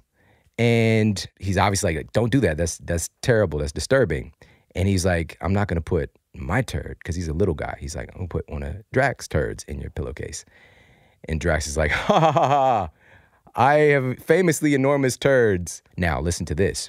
Because when we think about fiber, we tend to think about it in terms of digestive well-being and being, quote, regular. But according to this research, eating more fiber is linked to spending more time in deep anabolic sleep. What? Incredible. The research suggested that it's possibly because fiber slows down digestion and doesn't cause a spike in blood sugar levels like many empty carbohydrates do. So this goes back to what I was saying about the timing of when you're consuming the carbohydrates. Also, the type of carbohydrates you're consuming could also be a big player in whether or not you're getting great high quality sleep. And so understanding how sugar is on this list and one of these things that could be behind the scenes causing issues with your sleep quality, now this is something for us. It just adds another layer of understanding when we're really working to transform our lives, transform our bodies. It's not just to avoid sugar because we're trying to get, six-pack abs. It's more so understanding the things behind the scenes that really control your body composition, like your sleep quality. And understanding that when you're sleep deprived, guess what happens with your hunger for sugar? It goes up, right? Ghrelin is increased, leptin is reduced, and you are just generally going to be wanting more sugar. And it creates a vicious circle because the sugar consumption is going to cause issues with our sleep. So we need to break the pattern ultimately and really focus on our lifestyle factors to improve our sleep quality by avoiding some of these crazy kind of hidden things and also incorporating positive things that we know is going to help us to improve our sleep. And so simple here for this particular one with sugar, if you're having some, dessert or, something sweet, have that in a little bit earlier part of your day if possible. Give your body, again, a couple of hours to just process and get normalized with your blood sugar and your pancreas and glucagon, all this stuff to get normalized. And also, let's choose higher quality carbohydrates, especially in the later part of the day. So instead of going for the, white rice, maybe we're doing some sweet potato. Not to say that you can't have the white rice, so maybe you do some sprouted brown rice and just making sure that we're getting a nice amount of fiber, because now we understand how important fiber is for our sleep cycles. All right, so I hope that makes sense, and just finding ways to be more creative and going a little bit easier on the sugar period. We know that sugar is highly addictive and it has so many detrimental impacts on our health. But for some of us, we think of terms of like sugar is just that bag of white stuff. But there's sugar in so many different food products in different forms, right? Fruit is sugar-dominant food, but it's going to have a different impact depending on the type of fruit and how much you eat because of the fiber and the micronutrients. But for some of us, it can tip us in the wrong direction, even fruit, which is considered to be generally healthy. So just keeping that all in mind and understanding the role that this stuff plays. So this is where we want to focus on getting ourselves, and it really doesn't take that long as you're stacking conditions. And that's one of the things we're going to talk about today when I share with you an optimal nighttime routine and the different components that you can utilize, that you can pick and choose from, or take the whole shebang and create an epic nighttime ritual to get epic sleep and have epic days every day. So I want to share with you really quickly how every habit is essentially created. And this comes from the work of Charles Duhigg in his book, The Power of Habit. Now, every habit begins with a psychological pattern called a habit loop. All right, it's called a habit loop. And this is a 3-part process. The first part, there's a cue, right? There's a trigger of some sort that tells your brain to go into automatic mode and let the behavior happen. So Michael Hyatt, who was on the show recently, this incredible episode, he talked about something called activation triggers. So things that initiate behavior for you. So for him, he has his lights shut off automatically in his office at, I believe, 5 o'clock to let him know he has to get out of the office, right? He's trained himself. He's created this activation trigger so that he's not bleeding over and not sticking to what he holds most dear, which he's crushing it in his business, but his family matters first. So for him to unplug, get out of the office, he set an activation trigger that you can't be here. Lights go off. You don't have to go home, but you got to get the heck out of here. That's how he set it up. And so we need to create these activation triggers for ourselves. We already have them, but oftentimes they're for behaviors that might not be advantageous to us. So first thing, there's a trigger, there's a cue. Then there's the routine aspect. And this is where the behavior itself happens. So you have the trigger, then you have the behavior itself. And this is what people think oftentimes when they think about habits is this part. So the actual action for Michael Hyatt is for him to leave his office.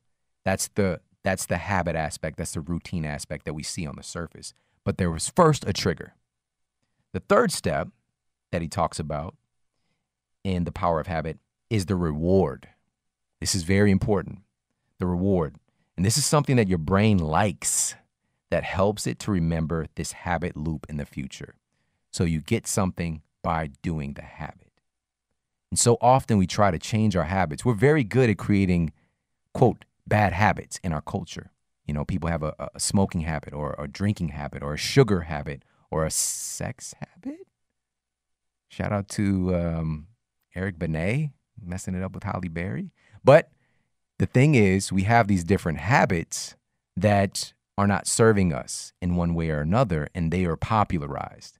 But we don't talk about all the good habits that people can construct, right? We really don't hear much information out there about that. And you know what?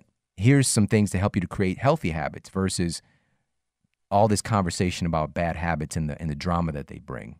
So you can create these good habits, but you have to anchor them, right? We have to have that reward, and we leave that part out oftentimes, and this is really the secret. So now that you know about the habit loop, we can go ahead and dive in a little bit deeper. And I love this quote, and this is from Samuel Johnson, and I've said this quote many times. I love this quote so much. The chains of habit are too weak to be felt until they are too strong to be broken. The chains of habit are too weak to be felt until they are too strong to be broken. Your life is really a result of your habits. The life that you have right now in this moment is a result of your habits. It's not the things that you've done every now and then. It's the things that you've done consistently that have led you to this point. And moving forward, your habits are going to create the life of your future. And this is the opportunity to be a conscious creator of those things and not let the environment dictate what you do with your life. So when it comes to building your nighttime rituals, it starts with this very important word, which is consistency, right? Consistency. This is really the foundation of the whole thing. And consistency specifically in time, and the time that you do these things in your life is going to help to really solidify this evening ritual. And this is a major key from everything from brain health to fat loss to maximum sleep benefits, which you're going to learn about. And little do people know, there's this new phenomenon out there when people are jumping around in the times that they're going to bed based on what day of the week it is, based on the different activities, what might be on TV, what's going on with the kids, and jumping around in their sleep time and creating this new phenomenon called social jet lag, right? Social jet lag. So we think that Friday rolls around, just got paid, Friday night, money in my pocket. Hey, right? We Friday's here, time to go and just, let the hair down, get out, go do stuff, go out. It's the weekend. Finally, time to sleep in as well. Stay up late, sleep in. And experts have found that this can throw off your biological clock as if you've flown across the country. And many people are doing this every single weekend. And this social jet lag is, and this is a quote from Till Ronneberg, and he's a PhD professor at the University of Munich Institute of Medical Psychology in Germany. He says the discrepancy between what our body clock wants us to do and what our social clock wants us to do is what social jet lag really is. And it almost looks as if people on Friday evening fly from Paris to New York City, and then back home on Monday morning, they fly back again. That's really what's kind of going on in our bodies with the change in the timing. And so this is why Mondays, they call it the Monday blues, right? You got a case of the Mondays, right? What's wrong? You got a case of Mondays? This is what we're seeing here. And what makes Monday so difficult for people is because the sleep cycle has been thrown off so much. It's this social jet lag we're creating for ourselves. And we're going to come back and talk more about this. So I want you to understand this really important term, which is biological rhythms. Biological rhythms. Your body, as crazy as it sounds, is lined up literally in sync with the diurnal patterns of the planet. Right? It's in sync with also the nighttime patterns of the planet. You're synced up with nature. We're kind of hiding out from nature a little bit, but nature still finds us. Right? We're still in sync with nature. And so our bodies are looking for a very specific day and night cycle. This is how we've evolved. But only today can we basically manufacture a second daytime and just throw all caution to the wind, do the laptop lap dance till early in the wee hours of the morning because we can today. Whereas our ancestors knew no such thing, right? So we're creating this kind of social jet lag and we're living in it. Many people are living in this and just kind of, it's looming over them all the time. And they're wondering why they don't feel well. So underlying everything is the consistency and understanding the biological rhythm, right? Your body is always looking for a pattern to sync up with nature. And that consistency is really the key. So we're going to come back and talk about this more, but I want to dive in and talk about the brain health, fat loss, sleep benefits here a little bit more. So let's look at this evening ritual, this consistency and the influence that it has on our body weight, for example. Now, there's a recent study that was published in the journal Current Biology where they looked at the habits of 65,000 adults and found that people with different workday and weekend sleep schedules had tripled the odds of being overweight. What? Crazy, huh? That's straight up nuts. And even more, the body mass index of overweight people tended to rise as the gap between their weekday and weekend time zones widened. So the more that they strayed from their weekday routine, the more that their body mass index grew as well. There's a correlation directly from that. So that should be pretty eye-opening in and of itself to notice a pattern like that. And this is speaking to all of the really miraculous things that are happening for your metabolism while you're asleep. And we've covered many of these on the show and gone in depth into them.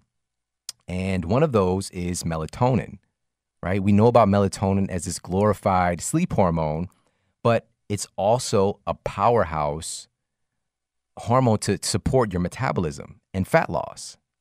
But again, these aren't the things you'll hear about in popular media yet. We're changing that. We're pushing this into culture. But behind the scenes, this has been well known by researchers for a long time and its influence. So And how does this work? Well, this was in the journal Pineal Research. And this study demonstrated that melatonin increases your body's production of something called brown adipose tissue. Brown adipose tissue, or brown fat, or bat fat. All right, you can call it bat fat for short. And brown adipose tissue functions more like muscle in the fact that it burns white adipose tissue. All right, think of the Joker. All right, this is kind of the gooey stuff that we're trying to get rid of. Right? So this is really the disparity here with these two different types of fat. So brown fat is kind of, quote, good fat, physically, our physical good fat. And the more that our body produces it, the more that we're going to burn off this excess body fat. Melatonin does that. And here's the major key is that it's only secreted in optimal amounts with a consistent light and dark cycle. Okay, it's only secreted in optimal amounts with a consistent light and dark cycle. Your body needs darkness in order to produce optimal amounts of melatonin. And the shorter we're making our darkness window, the less we're getting the benefits of melatonin, specifically for this aspect we're talking about. But there's many other things that melatonin is obviously important for as well. So we're setting ourselves up for failure, essentially, when we're blocking out having a consistent evening routine and ritual by throwing caution to the wind and diving into the new Iron Fist series on Netflix. And shout out, love it, Marvel fan, DC fan as well. I don't want to create any controversy out there. Somebody posted the other day, it's like, Shawn, I love Marvel. Marvel's better than DC. I'll admit that, but Batman's better than all of them. It's like, hey, I gotta respect that, bro. Gotta respect it. So, obviously, another crucial impact that melatonin has on our overall health and performance is our sleep quality itself. And we've done an episode recently talking about how melatonin is a big influence over your body's sleep cycle, right? So we broke down in the episode on energy and building physical energy, which we'll put that in the show notes if you happen to have missed it. Incredible, powerhouse episode. But your brain is cycling in and out of different stages. And those stages are what dictate what area of sleep we are in. And each area of sleep we're in is correlated with different endocrine processes and nervous system processes. So hormone function, nervous system function, depending on what your brain waves are doing. And melatonin is a gear shift to help your body to move in and out of those stages of sleep, if that makes sense. So if melatonin is not being produced at an optimal level, or it's even suppressed, you're not going to be cycling through your normal stages of sleep properly. And even if you got 8 hours of time unconscious on a mattress, you might wake up feeling like a hot mess, right? A hot flaming mess of poo, right? You're going to take your bag and you're going to light it on fire. That's how I do. You might end up like that. You don't want to end up like that. And the big key here is making sure we're producing optimal amounts of melatonin every night. Give our body what it deserves. Now, another aspect of having a consistent evening routine is that it naturally reduces cortisol, because as we talked about earlier, probably the biggest leverage point of having a consistent nighttime routine is the fact that it eliminates the uncertainty surrounding sleep, and it takes a big part of the stress away. And that's what we want to do for ourselves, not just for the fact of the kind of noticeable outer perimeter of it where we feel less stress, but what's going on in our bodies when we reduce cortisol. So one of the big things that happens here is that we're protecting our lean muscle mass. Cortisol has been given a bad name and is treated like a straight up villain, but it's not, just misunderstood. Cortisol is actually one of the most important hormones that we have. It does so many different things. It even helps with our thyroid function. Just so many good things that it does. But when it's produced in the wrong amounts and at the wrong time, then it can truly cause some problems for us, in the fact that reducing cortisol can help to protect your muscle mass, because cortisol can tear your muscle down. It can literally start to break down all of that muscle that you've worked so hard to build and turn it into glucose, right? It's a process called gluconeogenesis. Cortisol can break down your valuable lean muscle tissue, which muscle is your body's fat-burning machinery. We really have to understand that over and over and over again. Muscle is your body's fat-burning machinery. When people talk about how can I burn fat, get rid of fat, you need to build some muscle. That's the machinery that burns that stuff away. But cortisol, being in a hyper-stress state, can literally tear that machinery down. Not cool, not cool. So that's number one, protects your lean muscle mass.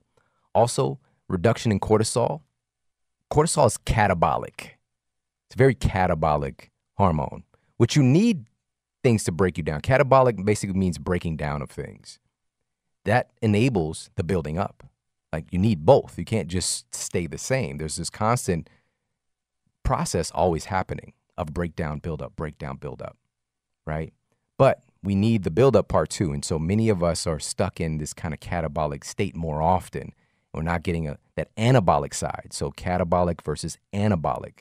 So when cortisol is reduced, there's an instant increase in anabolism, right? This building up of recovery, rejuvenation, growth, right? That's what we want. Also, with the reduction in cortisol, through having a consistent evening routine, reduces stress-induced inflammation. A big part of carrying around excess weight is its inflammation. You know, your body's a protective mechanism to help to buffer inflammation. It's like a little fire, basically. Inflamed flames. It's like kind of this internal fire that's happening in our cells. So this helps to reduce that inflammation. And to just even throw in an extra little nugget here, with our sleep quality being influenced by optimal melatonin, we're intrinsically going to have optimal amounts of testosterone, which is another one of these anabolic, very beneficial hormones for men and women having the right ratios of testosterone. And we did an entire episode dedicated specifically to the impact that sleep has on sex and that sex has on sleep, and this really interesting relationship that these two things have. And it's actually called sleeping together sometimes, right? And it's incredible when you look at the data and how these two things influence each other. But testosterone is a big player in that whole equation. And there was a study that was published in 2011 that I talked about in that episode. And this was in the Journal of the American Medical Association. And they found that young men who were sleep deprived over 1 week, just 1 week, five days, so this one work week, and they were getting just 5 hours of sleep per night, saw their testosterone levels drop by 15%. And that might not sound like a lot, but that was as if they were suddenly 10 to 15 years older. Simply from being sleep deprived, having an abnormal sleep cycle for just 5 days. And so how often, again, are we doing this in smaller doses sometimes? Of course, maybe we're getting, we're 7 hours over here, then 5, then 6.5, then 8, and just kind of bouncing around, make up for it on the weekend. All this inconsistency can be just as negative as having a straight, consistent time of having the same amount of sleep, which is probably under what your body really needs. All right, because it's all about the biological rhythms. And that's the big takeaway from today. That's something to write down, remember, biological rhythms. Now, before we get to the optimal evening routines, let's move on and talk about heart health, right? Let's talk about our heart health and how the evening routine, the consistency in our ritual, our nighttime ritual, has an impact on your heart health. This is crazy. Listen to this. The number of heart attacks from that 1 hour change with daylight savings time, the number of heart attacks increases by 24% on the Monday after the spring daylight saving time. Crazy, right? And this was compared with the daily average for the week surrounding the start of daylight saving time. And this was a 2014 study. And this was published in the journal Open Heart. All right. And this is becoming a little bit more well-known. I saw this in the media a little bit more this year as the daylight savings times just passed. But what? 24% increase in heart attacks. That's like a collective sleep deprivation of a lot of people at once. That's why the number rises like that. Now, even more interesting, this was a 2016 study. It's a little bit more recent. that was published in the Journal of the American Academy of Neurology found that the overall rate for stroke was 8% higher in the 2 days after daylight savings time. And people who were older than 65 were 20% more likely to have a stroke after the spring daylight savings time. So just a change in the consistent evening routine, just like that, increases our risk of health problems. And I love this statement by Christopher Barnes, and he's an associate professor at the University of Washington. And he said that when we change the time by 1 hour, it throws a monkey wrench into our circadian process. And he said that the following Monday, we've discovered that people have about 40 minutes less sleep on average. And because, this is the big key here, because we're already often short on sleep to begin with, the effects of this just 40 minutes is even more noticeable. And that's really the key. We're already crazy pants with our sleep quality, sleep consistency. And then we throw this in the mix. That's why we see those spikes. So not just because you had less sleep in one night, in one instance, because your body's very, very resilient and you're going to be fine, especially, people who've got kids, we've got stuff going on. You're going to have times where you don't get the best sleep at night, but that doesn't mean you're going to have a higher risk necessarily of having any of these issues. It's when it's a consistent thing plus a bigger sleep deprivation on top of that. That's where the problems really come into play. So we've covered the impact that an evening routine can have on your weight, that can have on your heart health, what's going on in your brain. Really, really powerful influence that it has. So let's dive in and change gears and talk a little bit more about creating an optimal evening ritual for yourself. And this starts with going back to when you were the baby you, all right? Stroll back in time with me. So for myself, for example, when I was younger, up until the age of around 6, I lived with my grandmother. And it was a very consistent structure in life there in that household with her. And my evening routine was set. Like, I remember it so clearly. Even then, we had a specific evening routine, and I just remember sleeping so good. And the first thing was we'd take a bath. I'd get a bath. She'd have me take a bath. And I remember just, getting dried off and just having a nice warm towel and next thing was putting on the pajamas, right? There's another neural association linked to that process, right? I'm putting on my bedtime clothes, okay? That's a powerful activation trigger, okay? So, and of course it was the onesie thing with the feet, right? With the whole jump in with the zipper, right? Some adults still wear those today, apparently. I've seen out on Instagram. But, I had one of those bad boys or a few of those, put that on. Those were my pajamas. And then I would be ushered upstairs to my bed. And from there, we would say our prayers. She'd have me say my prayers. And I would do that. And at the end of the prayer, my prayer ended with saying, and I'm thankful for, and then I would list all the people that I'm thankful for in my life. And sometimes the list would be pretty long, but my grandmother would bear with me. She's probably ready to go to bed herself. But, I'd do that process. She'd tuck me in, and then I went to sleep. After leaving that consistent environment of my grandmother's house and moving in with my mother, the routine was much more sporadic and unpredictable, for sure. There was not really a routine involved. And as a result, my sleep was a lot more unpredictable, obviously, in of itself. And I cannot say that this is the cause, but there's definitely a correlation to my behavior changing, where I would start to get in a lot more trouble when I changed schools as well. But of course, the environment's going to influence that as well. But I remember thinking, like, I should not do this thing and still doing it anyways, right? There was like this break there in my social control, right? That prefrontal cortex that starts to go cold when you're more sleep deprived. And UC Berkeley actually did brain imaging scans, and they showed this, and I actually showed those scans in my book, Sleep Smarter, and found that that prefrontal cortex, quote, goes cold, and the amygdala, the more reaction-based part of your brain, lights up. And so I would get to basically a point where I'm like, I wonder how I'm going to get in trouble today, right? And it's just like having the two things on your shoulder. But this is the thing is you start to become aware of these things when you get a little bit older. Like, wait a minute, why was that stuff going on? Because we don't really know when we're in it oftentimes. And that carried over into my teenage years where I definitely saw various times when in high school specifically, I remember freshman year of high school, I felt so many times like I was just straight up in a dream.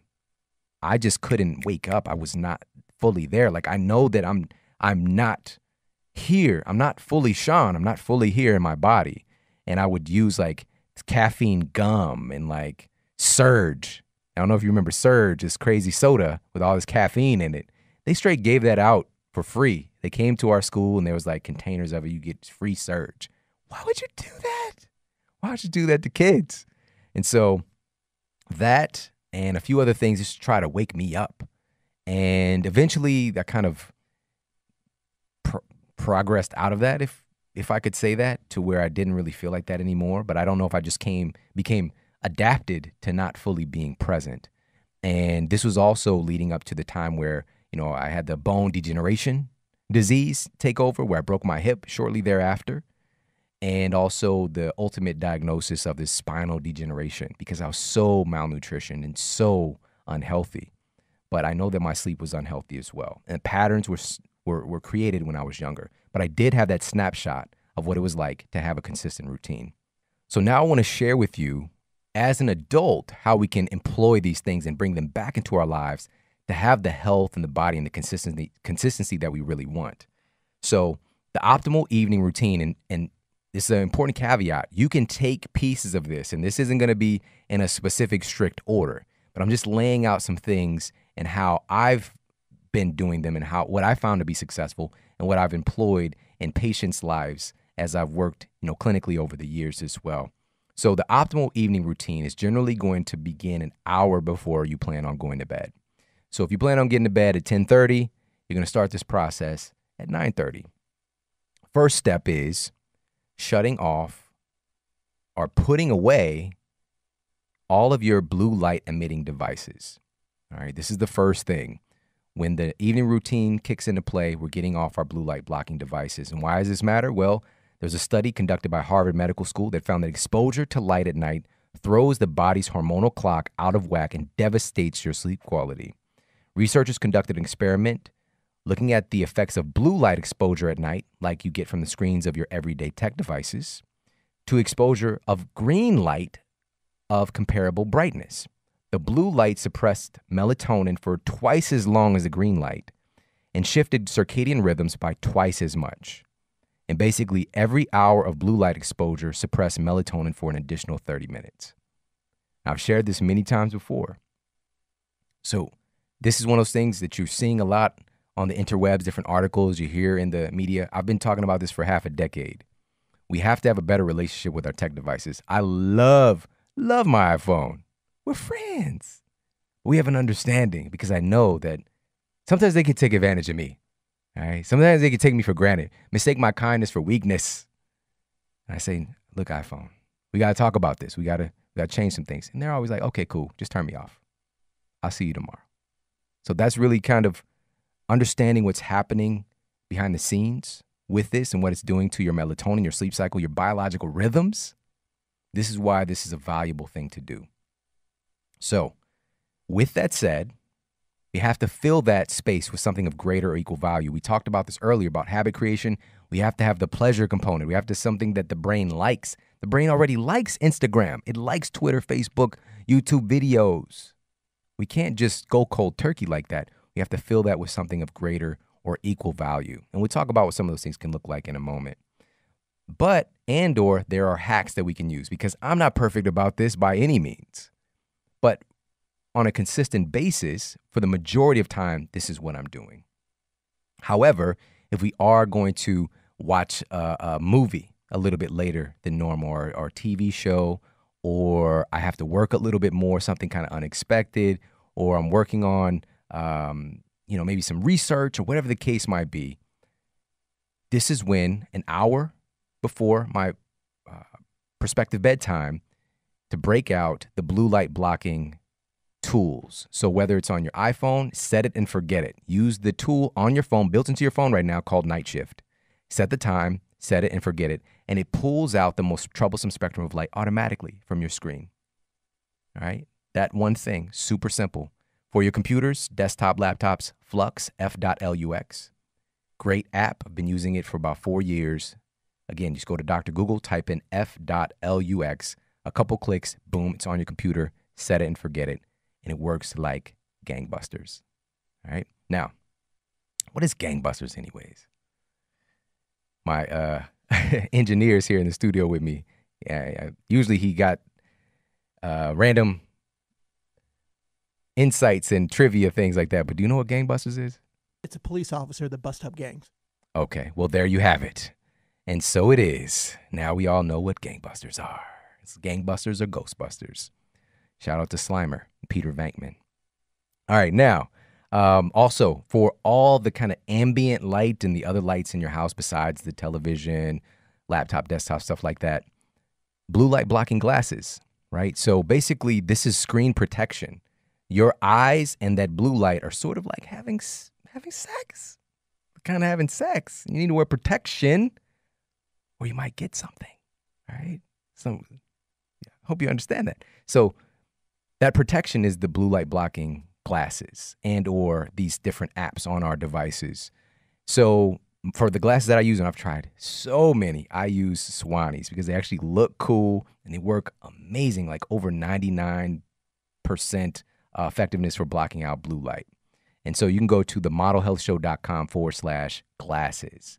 And you can find the Swannies, a special discount there only for us. All right, themodelhealthshow.com/glasses. So when it basically gets dark outside, I throw my Swannies on and just go on about my business. So that's number one, an hour before bed. Next up, body work. All right, body work. This is something that you can employ into your nighttime routine. With body work, we start with basic massage. So massage helps to release endorphins. Okay, and these are kind of these feel-good compounds that buffer stress. It reduces stress in your body. And then there's acupressure, right? There's acupressure. And there's a comprehensive study that was conducted, and this was done in Italy, and it found that 60% of patients with sleep disorders had an improvement in sleep quality after 2 weeks of acupressure treatment. Crazy. 60% of people had improvement. And they used the HT7 point, which is right here at the bottom of your wrist, if you could see this on YouTube, and just manipulating that point. And it also helps to increase the metabolites, the melatonin metabolites. So your body's either producing more / using it more efficiently as well, simply by, it's crazy, right? Touching a point on your wrist can do that, bananas. But your body is it has this really intricate hyper intelligence, this innate intelligence that's governing all this stuff, and everything is connected. So fascinating stuff. Also, of course, partner massage. This could be a little bit more interesting or something you enjoy more than scrolling on Twitter, maybe. But a partner massage, you get the added benefit of oxytocin, right? This is kind of the love compound. The cuddle is often referred to as the cuddle hormone. But clinically, this has been found, and I cited the study in Sleep Smarter, to protect your body against the effects of cortisol. So oxytocin benefit. And then there's self-massage as well. You could do the manipulation with the acupressure. You could do the foam rolling. You can do, I like to get a tennis ball and roll that under my foot, or you can use a lacrosse ball, which you gotta, it could be a little bit more tender if you're pressing down on that lacrosse ball. But these are different options because there's a lot of acupressure points on the bottom of your feet. And of course, the foam rolling, like I mentioned, but something that Dr. Kelly Starrett talked about, and I literally added this chapter to Sleep Smarter, the big version that was published with Rodale, because of his insight and the fact that in your gut, you have the vagus nerve that connects your gut to your brain. And we know how we're very, very good in our society as humans to go from 0 to 100. We can go from 0 to 100 real quick. Some people are going to know what I'm saying right there. You can go from 0 to 100 real quick, but going from 100 to 0, not so easy. Not so easy. All right. Now, how can we do that? The vagus nerve actually sends data, more data, about 90% of the information is your vagus nerve in your gut, from your gut to your brain, telling your brain what to do. So to slow down, shut down. It's basically a parasympathetic hack, a parasympathetic nervous system activation you can get by getting one of those little, often referred to as a princess ball. Those little rubber balls are like in the Big Ben at Walmart, right? Grab one of those little balls and put it down on the floor. Then you lay your body on top of it. You lay your belly on top of that ball and just work it around in that abdominal architecture, all right, and massaging in there. And that's one of those things that can help to activate that parasympathetic nervous system. And I feel that even 5 minutes would suffice. And another thing that we can add into our evening ritual, and this was a study, this was published in the European Journal of Applied Physiology and Occupational Physiology, found that a hot bath 90 minutes before bed improved sleep quality and helped participants to get greater amounts of deep anabolic sleep. How do parents know? How do my grandma know? You know, that nice hot bath a little bit before bed. So specifically, it's 90 minutes out. I want to make this clear because getting out of the bathtub and going straight to bed, you know, within maybe 10 minutes, not the best idea because your body temperature is still elevated. And we've talked about this many times, thermal regulation and this process that your body undergoes. There's literally a drop in your core body temperature when it gets dark outside to help facilitate sleep. And if we forcefully elevate that really close to when we go to bed, that can be a problem. Same thing with exercising too late because it elevates your core body temperature. And it's kind of a little bit more difficult to bring it down via the exercise because there's so many internal things firing, if that makes sense. Whereas in the tub, this is more of like an external influence. And your body, and here's the really cool part, is that taking the hot bath, your body temperature actually drops lower than it would have after a certain amount of time. So it helps to even support that core body temperature drop if you time things appropriately. That's why they say 90 minutes here. So this is something that I like to do from time to time. I don't do this on a consistent basis, but especially if I know that I'm, sore or maybe I've had a rough night of sleep, maybe the night before, this is something I like to add into the mix. And I'll do a magnesium soak. So I'll actually add this incredible magnesium. It's called Deep Soak. And this is actually from Activation Products where I get my Ease magnesium spray that I use every night. And so this is something that you add to your bath water. And you can find that at easemagnesium.com/model as well. So you can check that out there.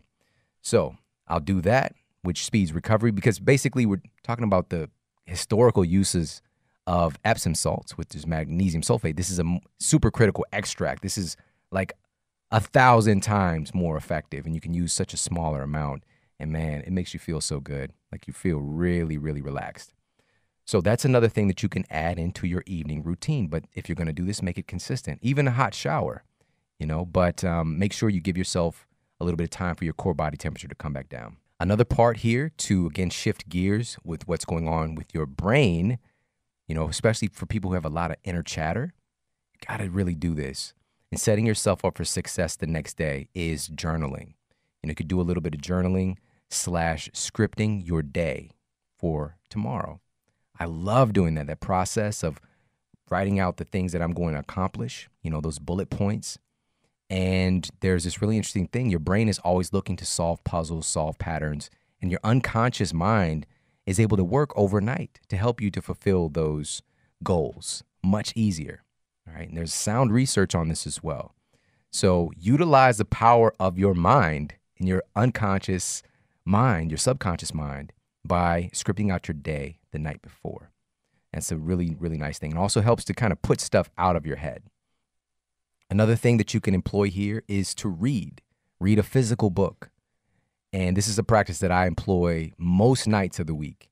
I'm going to be reading something as a part of my evening ritual. Or you can listen to an audiobook or podcast, all right? This doesn't require you to stare into the screen the whole time. You could just turn the podcast on or the audiobook and have your headphones on and just chill. This is a really valuable, cool thing that you can do that is on par with, just kind of surfing around, looking at random YouTube videos. There can be some of the same benefits that you find there in, maybe you're studying some marketing material or relationship advice, whatever it is, you can get in audiobook form or podcast form. So I really like to do that as well. This is something that my wife definitely does. She does that far more often. And speaking of wives, AKA significant others, one of the other parts of your evening process could be to have some fun with them, to hang out with them, to actually talk to your significant other, talk to your spouse. It's crazy. I know it sounds crazy, but you can actually have a conversation with them and ask them what's going on in their life, what their goals are, what's going on in the day, what their plans are for tomorrow, what they're interested in. You can talk to another human being.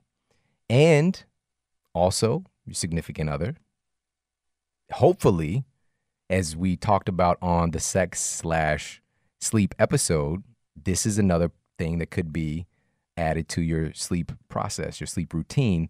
But this is something that you don't want to schedule, 9:30, we're going to, it's missionary. And no, we're not talking about being some kind of robotic thing here. We're talking about just open the opportunity for that by you not being distracted by being on Instagram, okay? And I'm not trying to diss Instagram. I love Instagram. Again, holler at me on Instagram at Shawn Model, at ShawnModel for that recovery protein recipe, all right, if you want to get that from me.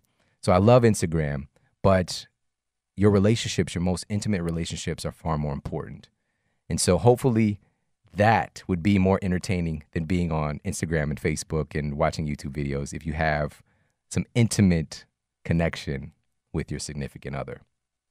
Another part of this evening process for me is as I'm walking back to the bedroom, I turn the temperature down because we talked about the thermal regulation already. And the optimal temperature, according to experts, is between 62 and 68 degrees Fahrenheit. That's the optimal range. My wife, she's from Kenya. She doesn't like the cold that much. She doesn't like it. All right. But she does find that her sleep is so much better when she is cooler, when the environment is cooler. Of course, we got our covers and things like that. Her issue, though, is getting out of the bed in the morning when it's cold. She's like, the covers are too cozy. So what I do are kind of happy medium. I get out of bed first and I go turn the heat up. And that's what we do, and it's worked out great for us. Next thing is shutting out all the artificial light in your bedroom. This should be an automatic part of your nighttime ritual. And I said artificial light. So this is if you're in suburban neighborhoods or city kind of urban areas where you've got street lights coming in and car lights, these LEDs and maybe your porch light, neighbor's porch light, that kind of thing beaming into your bedroom. We want to shut those things out. Make sure you get yourself some blackout curtains if your environment's like that. If you live in an environment where you're not exposed to those things, don't worry about it. We're not talking about natural light, moonlight, light from the stars, things like that. Humans have evolved with those things. That's all good. If you look at their lux, the luminance from those things, and there's a luminance chart, this lux chart in Sleep Smarter, you see that moonlight is negligible, like super, super. It's almost reverse bad for you. It's like, oh, reverse bad for you, that's good for you. So, and its benefits, right? And so it also is another one of these influences over our cycles, our biological rhythms is moonlight. So shut out artificial light, brush your teeth, all right? Brush your teeth. That's another thing that's a part of your bedtime ritual, but just doing it in the same process, plugging it in a certain position consistently helps your brain to know that it's getting ready for bed. And for me, after I brush my teeth, this is when I rub the magnesium, topical magnesium into my skin. And this is something I've been doing for many, many years. I travel with it. When I just got back from this trip to the Philippines, you better believe I brought my Ease Magnesium along with me. And here is why. This is why. The Journal of Research in Medical Sciences found that supplementation of magnesium has been found to improve factors such as sleep efficiency, total sleep time, sleep onset. So this is falling asleep after you get into bed, so the sleep latency, preventing early morning awakenings, and the ISI, and this is the Insomnia Severity Index, so improving that score. And on the other side, And this was with objective measures. So this is actually using monitors. Magnesium supplementation literally improves concentrations of serum renin. And renin is basically a marker of shifts in your sleep stages. So that you know you're going in and out of sleep stages efficiently. Melatonin. Magnesium helps your body to optimize melatonin. And serum cortisol were lowered. All of these things were improved just from magnesium supplementation. This is the #1 mineral deficiency in our world today. Over 320 enzymatic processes magnesium is responsible for. So basically there's over 300 things your body cannot do or cannot do efficiently if magnesium is not present. It's also known as this kind of anti-stress mineral. And we are exposed to a very abnormal amount of stress today. Even if we live a pretty, quote, stress-free life, just the air quality, the food quality, we're not, for the most part, most of us are not out foraging for our food. Like, we're getting deficient food. You know, things are different today, and we need things to help us to adapt and to buffer. Magnesium is one of these critical compounds. And so for that, this is what I use, because taking an oral supplement for this and trying to get it in orally, you're probably not going to be able to get your magnesium levels up to where you need to, because if you take even a little bit more than your bowel tolerance, right? You have a certain bowel tolerance for magnesium. If you take even a little bit more, you'll create disaster pants, okay? You'll create diarrhea. So this is, and that's not efficient. Like, now we're like flushing out our body. Like, now you've created a flush, right? And you're going to lose minerals and things like that kind of abnormally. So the most efficient way to do this is through a transdermal application, through topical treatment, rubbing magnesium in through your skin. All right, over 99.9% absorbable from this magnesium, not from stuff you'll find out there in the stores. And I've tried, like, we're talking maybe 20% absorbable, and it's lower quality, and you're wasting your money. This is why I use Ease, and I've been using it for so long. And I've the stories that I've heard from it, it might not just be for somebody improving their sleep quality or for relaxing their muscles or things like that, but just getting people out of pain, the stories that I've heard. And we had one of those stories actually recently on the Model Health Show when we did the live episode in Washington, D.C. And I was told, I had no idea that, you know, somebody was sharing a story, and they shared a story about their mom, you know, who's the grandma, you know, so, and grandma happened to be there. So he passed the mic to her, and she shared her experience and how she's just walking around trying to spray people. Like, oh, you heard, because of the benefits that it had for her. And it was just such a cute story, but also is very, very heartwarming. And it makes me proud, and it makes me so grateful that we have these things available to us. So make sure, if you don't have this already, get yours. Make sure that you have this and use it. Put it next to your nightstand. Put it in your bathroom. Ease Magnesium. So this is EASE Magnesium. So that's easemagnesium.com/model. Hey, if you like this video, make sure to check out this video right here to up-level your health today. This isn't called sleep more, right? It's sleep smarter. And there are many people who sleep, 8 to 9 hours, and they wake up feeling like straight up, hot garbage. You know what I'm saying?